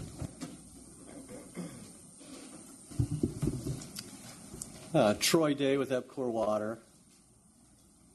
We are here as one of the many M&I subcontractor entities, and I'm very comfortable to say that we believe ag is also important. The discussions that go forward from this point can't be us versus them. It can't be the haves versus the have-nots. I believe we have all the tools at our disposal to mitigate some of the impacts of the DCP. EPCOR very much agrees with the importance of the DCP and implementing the DPC, and I just stand here committed to being part of the solution. Javier Sedovich with the City of Goodyear. So I just want to echo some of the things that have been said, but maybe add a little bit more. I mean, we're really here to contribute to the economic vitality of Arizona as well as its sustainability. And one of the things that just jumped at me as I looked at some of the graphs is that if we take the stand of protecting some special interests along the way, all we're going to do is really create some sort of temporary success for different sectors. But overall, it is eminent that the failure will be common. So we're here to, I think, make it work for all of us.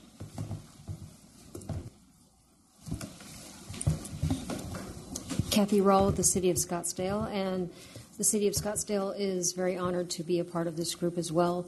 And we, as part of the Valley municipalities, know the importance of DCP and of all of us coming together and getting a solution and having that settled across the board with all of us feeling a bit of the pain, but all of us being successful in this. Thank you. Tim Tom, your Tucson Water. I would also like to thank you for including us, and especially thank you for the thoughtful inclusion of significant representation from Southern Arizona. This is a very refreshing look around the room, and I want to commend you for doing so, and we'll do our best to honor that with reaching solutions. I do want to take one step back to the ground rules. In order to fully commit to those ground rules, I want to mention one thing. You know, with the focus on issues related to getting DCP done, I can fully commit to that, but I would like to caution us that when we declare victory on the DCP, our work is not done in the water space. There are significant groundwater issues in the state. There are significant issues related to reclaimed water and effluent. Many of those issues will still need to come to the legislature, and we're not engaging in a thorough discussion of that at this time. So I can set aside those issues and go all in on DCP, but I can't set them aside for long. And I'd just like to caution us all that we're going to be right back here talking about the next steps. I would say that the bright side of that is when we have some more tools, flexibility, and certainty related to reclaimed water or effluent and groundwater, it enables the implementation of the agreements that we're going to come to. So when we are at this table and we're agreeing to certain things related to the Colorado River, it's with the hope and understanding that there will be tools in the toolbox to help us step up to the plate. I will close with saying that Tucson Water is happy to host any of these sessions in the future.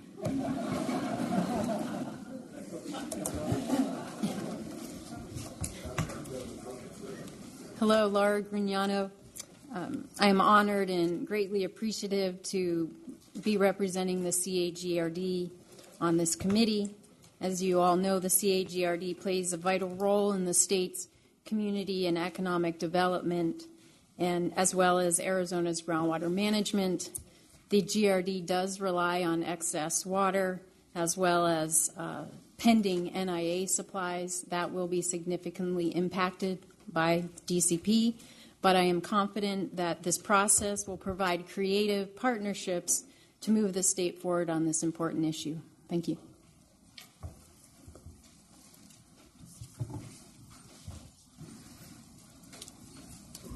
Shane Leonard, Roosevelt Water Conservation District. I had some wonderful comments prepared, and then Wade had to turn it into a deposition.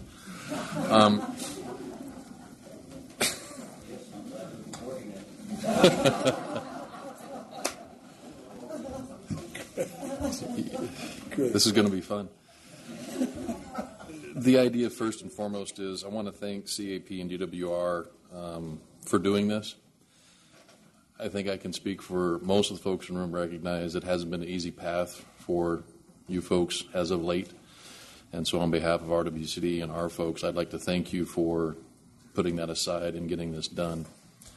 I'd also like to thank the Bureau for being willing to work with us. And I'm going to probably use some bad grammar here, but not to us is probably the best way to put it. I'd also like to thank Senator Griffin and Representative Bowers for their listening sessions over the last several months. In particular, and for those of you who know me, I will crow the great things Arizona has done for water, but what we have been abysmal on is informing the public to keep them aware of what's happening and what's going on, and I think that will be of critical importance to this. I want to echo some of what has already been said, in particular with regards to Tim's comments about I believe the goal of this obviously is an effective DCP. But I think this group, similar to what we did out of a number of other different venues, the Gila River Indian Community Water Rights Settlement, allow us to address some very significant long-term planning that needs to be done when this is resolved. And personally, I really like the seating arrangement. Whether Governor Lewis might realize it or not, one of my earliest memories was being a part of the Gila settlement, sitting behind my father and his father as they negotiated a number of significant issues. And with that, I would like to again thank the group for recognizing the critical role of the Native American communities and their need to be involved in the process. For those of you who might be asking, what is RWCD doing here? Yes, there is still agriculture in Maricopa County. We also provide water to residential, industrial, and municipal users, and if I'm not mistaken, we'll be approaching close to 1 million acre-feet of water stored on behalf of a plethora of partners. And with that, thank you for allowing us the opportunity to be here, and we look forward to both a constructive and a respectful process. Thank you. Governor Stephen Earl Lewis, the Gila River Indian Community. The community is very pleased to be here at this table. And as the largest entitlement holder for water from the Colorado River delivered through the CAP, the community is deeply concerned, of course, with this issue of shortage. And we are listening, and we will participate actively in the coming meetings to see if there is some way to support DCP moving forward. Thank you, everyone. Cheryl Lombard, Valley Partnership. On behalf of our members, but also our industry, which is not just home building, it is also the commercial and industrial development.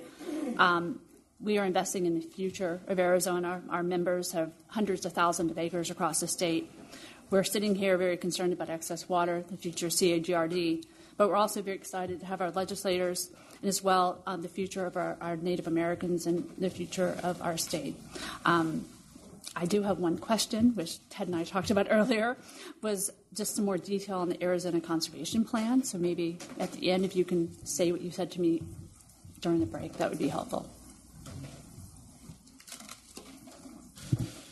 I'm Ted Maxwell with the Southern Arizona Leadership Council. I'm going to echo a lot of the comments that were already made, and so I'll keep it short. One is thank you to both the department and to CAP for pulling us all together. The representation around this table is truly representative of all of Arizona from a regional perspective as well as from the different sectors that we're representing. So to me, it's all about collaboration. Everybody's got the right attitude here. We've got to and I'm not going to focus on us coming up with a solution that's a win-win. I'm going to focus on what's going to be the lose-lose, and that's if we can't come to a collaboration. The time is now, and when it comes to getting it through the legislature, Mr. Noble, I think the best way to do it is to walk out of here with an agreement that we all are passionate about. You look around this room, there's plenty of people involved that will help us carry it then, and it's our responsibility not only to come up with the best way forward, but then to help carry it through the legislature. Our legislator's always open and listens to us. And the more we talk to them, the more we can tell them how strongly we believe in what we come up with. I'm not worried about it getting through the legislature at the end of the day. So I'm really honored to be part of this organization. And again, thank you for opening up the collaboration a little bit broader to cover all Arizonans. I'm Dennis Patch, Chairman of the Colorado Tribes. It's nice to be invited here and participate in this for all the important water issues in Arizona. And it's important to know reservations are in Arizona too, and we have all the same problems that everyone else has. Tribes don't usually get invited to these type of meetings. I think it would be good if they do, because I think tribal water is part of the solution, and I think everyone needs to acknowledge that in some way. And we have two goals for our participation in this. One's to protect our water rights on the reservation, and we want to have a sustainable economy like everyone's talking about here, no matter who you're representing. We want that to do that with our water. And we're glad we're here. We're one of the few entities that can actually bring water to you and everyone here. And so we believe our participation in discussions will help the state of Arizona, the water users in the state of Arizona, and also help our tribal goal of having a sustainable economy too, much like all the rest of you are talking about. So thank you for inviting us.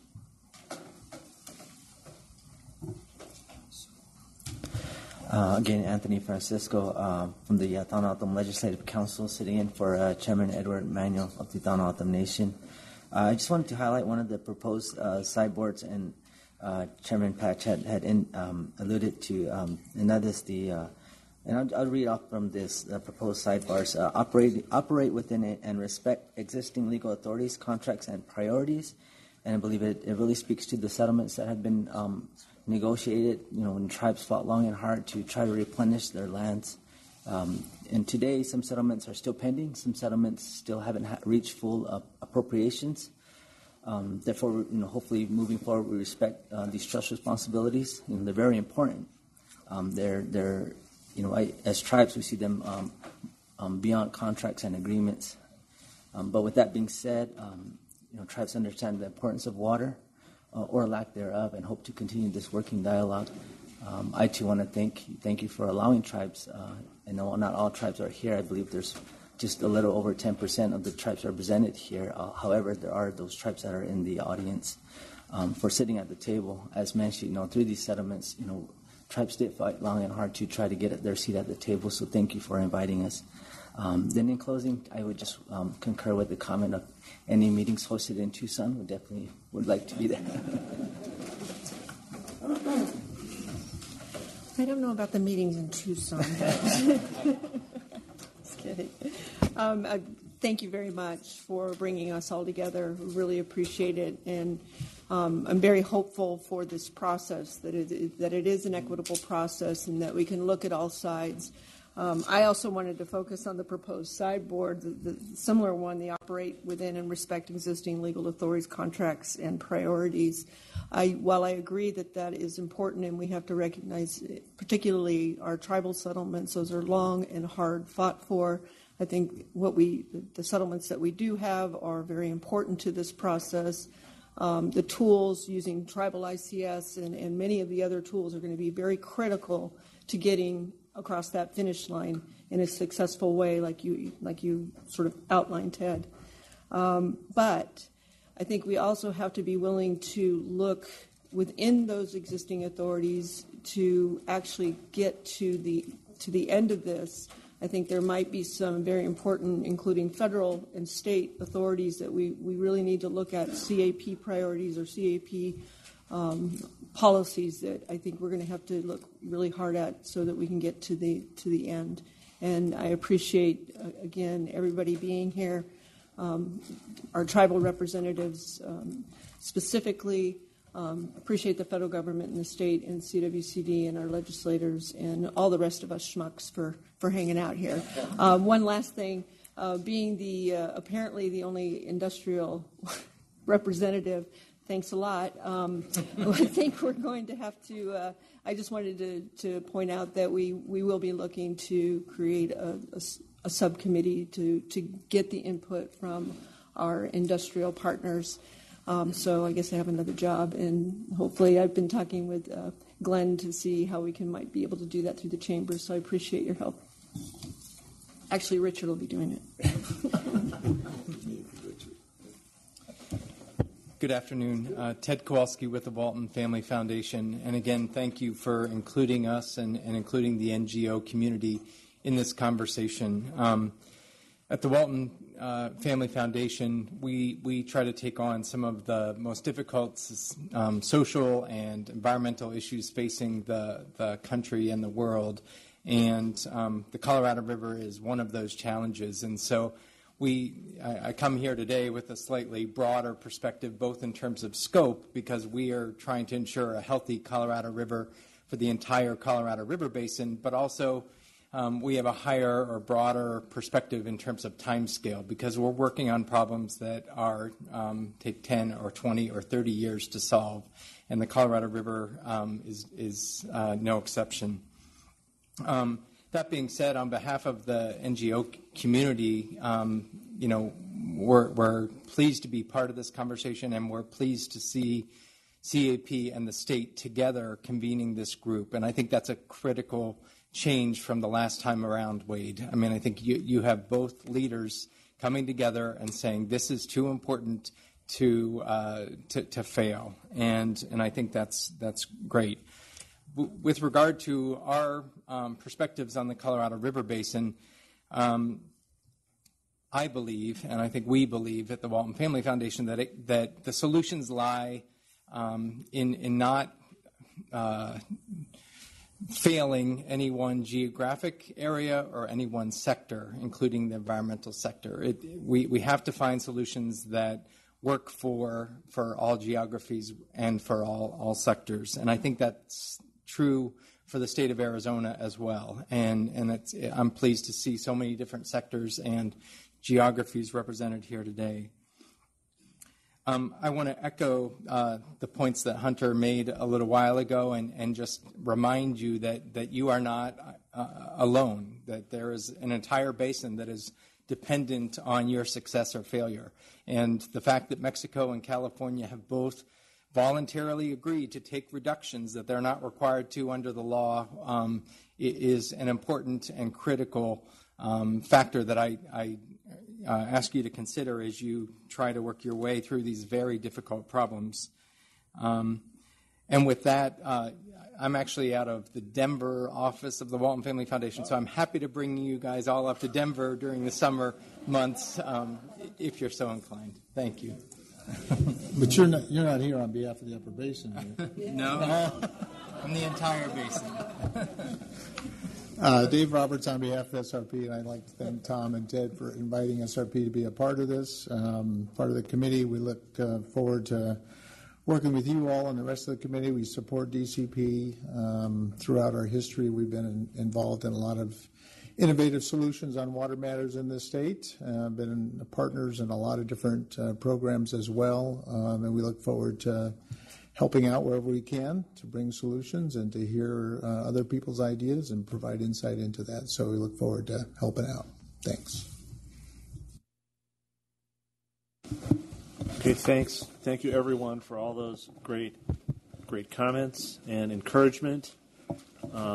Just listening to all of that and helps me to be comfortable with the selections that we've made. As we've got some great people sitting at the table, we've got some great people sitting in the audience, and we're going to hear from you next. So your patience will be rewarded. We now have so just some logistical things first. We have some staff with a couple of microphones that are available. So you can raise your hands and be recognized by the chair. That will be Tom who will pick you, so that you can address your questions to the committee.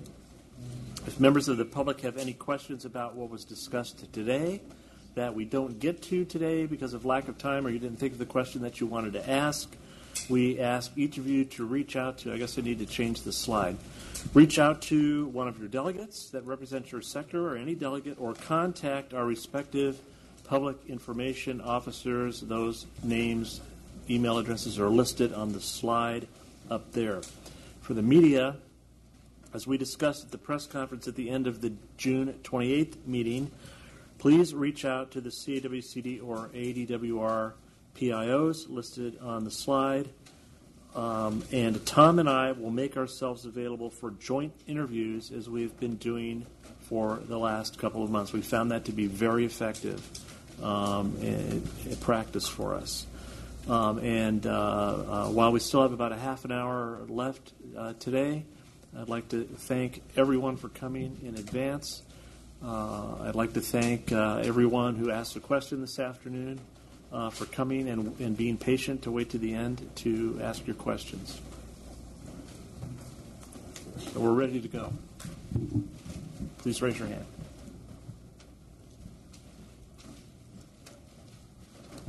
I see no hands being raised, so I would ask the legislators to recognize that everyone must be in agreement. We're ready to go. No questions, comments from our public participants? Yes, sir.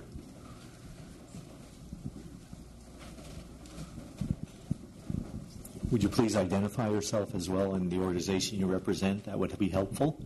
Certainly. Chairman and members of the committee, my name is Adam Andrews, and I'm from Thornton Nation of the Santa Fe District, wherein we have allotted land, and we have an organization called the Santa Fe Allottees Association, which I serve as the vice president to. I just want to echo the statement made by our council member here representing the tribe, in that the legal authorities that lie within existing statutes and settlements are important to us. And I want to also just, remind those in the legislature that the tribes have certainly played a lot of emphasis in trying to get to the point where those settlements were reached. And to come to this stage is yet another, level of discussion, level of legal minds to come together to come to solution. And we certainly appreciate being asked to be a part of the committee. So I want to thank you for that. The other is that in Santa Fe District, in our land development there at Thornton, is agriculture. So we also share some sentiment in terms of the agriculture that is being discussed here at the table. So I want to just make mention of that, and those are my comments here today. Thank you. Thank you. Anyone else? Hi, I'm Kerry Meister, and although I am active on the steering committee of the Sustainable Water Working Group, I am not speaking on its behalf. I am speaking on my own behalf.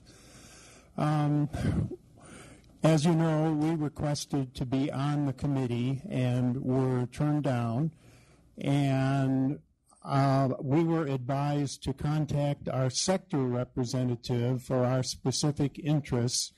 However, as I look at this committee, however distinguished it is and how broadly representative it is, it still does not, to me, represent environmental interests.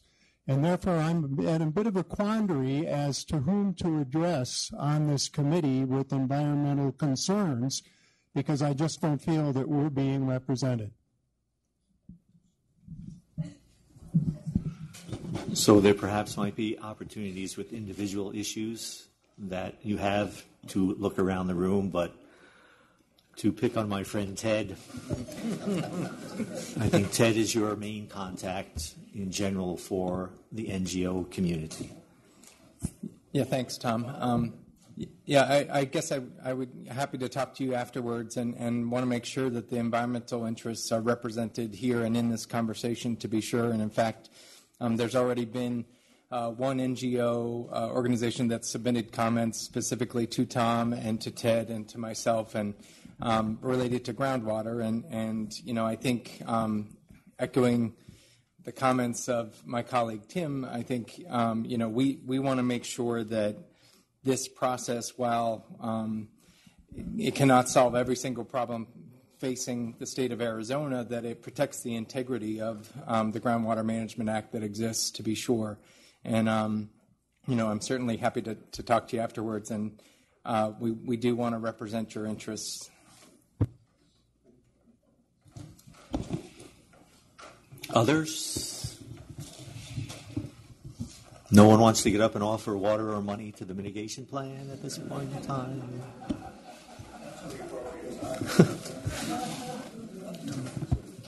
Ted.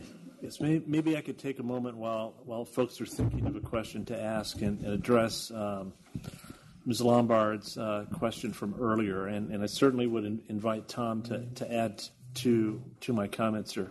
And the question specifically was, what is this Arizona Conservation Plan thing?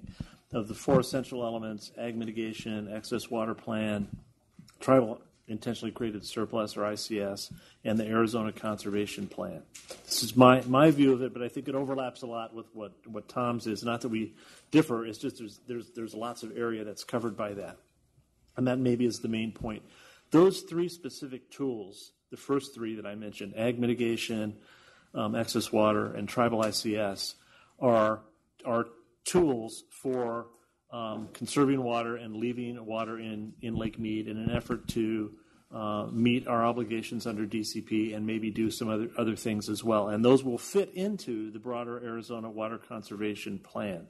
The plan includes everything else, in my mind, that we might do to be able, in addition to those three tools, that we would be able to do to help us achieve the goals of implementing DCP. And it also includes what I believe is a process that we would employ as well for how do we remain sustainable and flexible throughout the period that DCP will be in place.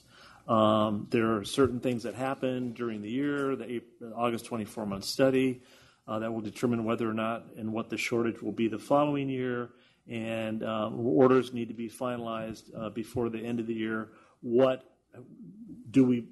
process do we follow to bring that together and make sure everybody is on the same page in a way that will incorporate the three discrete and any other tools that we identify, and quote unquote what else we need to do, particularly as we had moved, say, from a tier 1 to a tier 2 shortage, and our obligation is going to be a lot higher next year than what we've managed to do the year before that. That's what the Arizona Conservation Plan is an umbrella that fits all those, the ones that we can identify and the ones we haven't thought of yet, and a process to integrate all of that thing into a sustainable tool for us to carry this out over an extended period of time. And I'll just add, Ted, the Arizona Conservation Plan will also, as one of its elements, look at what we can do to prop up the lake. Maybe in the near term, it's still possible to prop up the lake and keep it above 1075. Maybe not, depending on how the hydrology plays out. Depends on how much water we need to do that. And then we may target, if the lake keeps dropping despite our efforts, looking at other target elevations where shortage volumes would increase to Arizona and targeting some conservation to avoid those outcomes. So it can be a lot of different things. And one of the challenges, and Ted alluded it with the water ordering process, is the timing of folks who have the water and who might conserve it, and how it works for them to plan on whether they're going to use the water directly or conserve it is a key element of the conservation plan, and a huge challenge given that the reclamation makes their operational decision in August, water order process, non-tribal October, tribal November. Try to put something together in that short time period is going to be very challenging, but it will be part of all the discussions of the Arizona Conservation Plan. So I see we have another question. Yes, mainly a statement, but my name is Terry Ramler. I'm the chairman of the San Carlos Apache Tribe, Southeast Arizona, located between Globe and Sapper. And the reason I'm here is I'm interested in what's going to develop from this committee, because we have a lot at stake from our end too. I'm beginning to understand that most of the people that are sitting around this table in the steering committee are the ones that are going to be affected the most, because most of you have lower priorities. And we are in the higher priority category. And so with Central Arizona Project Water, so I just want to make sure about that, even though I see my friend, Colorado River Indian tribe, Dennis Miggs, who I understand has the highest priority of all of us in this room. And but I want to make sure that the process going forward follows what I heard earlier, that the existing laws and the priorities and the contracts that are in place. We have a contract we have a CAP contract. We've had it since 1980. That those stay in place, that they are not rearranged in any way as you guys go through this process. I just want to let my wishes be known on that one. So thank you. Thank you. Another hand being raised. Dan. Dan Thielander, I'm a farmer in Pinal County, and I'm not going to say anything about ag mitigation, although obviously that's what my big concern is. But there's a large group of water leaders here, and Ron Rayner, who I think some of you know, sent me an email, and it was relating to the plans to build, the potential plans to build a pumping station to recycle Lake Mead water to use Hoover Dam as a storage bank for power to circulate water back and forth using solar power to pump it. But in that email, which I have not confirmed, but he said that California in the last 22 months has let 56 million acre feet of water flow out into the Pacific Ocean. 56 million acre feet. We're all Arizonans here, and we're talking about 10,000 acre feet, 100,000 acre feet. And California has done 56 million acre feet has flowed out, a lot of it under the Golden Gate Bridge. So my friends from the environmental community, sir, from the Walton Foundation, maybe the Walton Foundation could get behind an effort to try to figure out how to protect the fish in a reasonable way, but not let 56 million acre feet flow out into the Pacific Ocean, while we in Arizona are struggling to figure out how to keep using 1.6 million acre feet a year.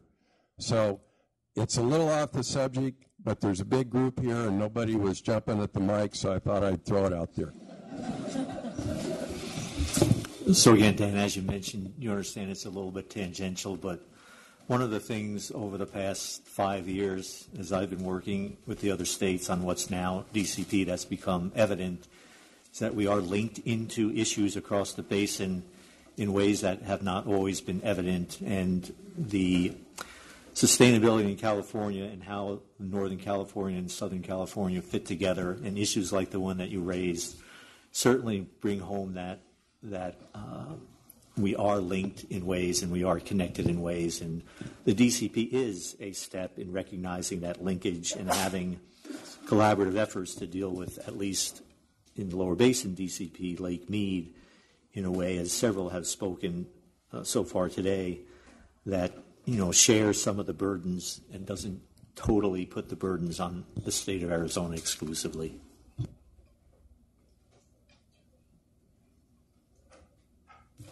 Any others?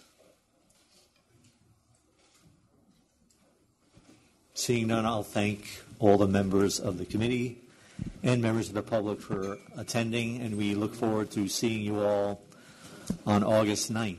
Thank you.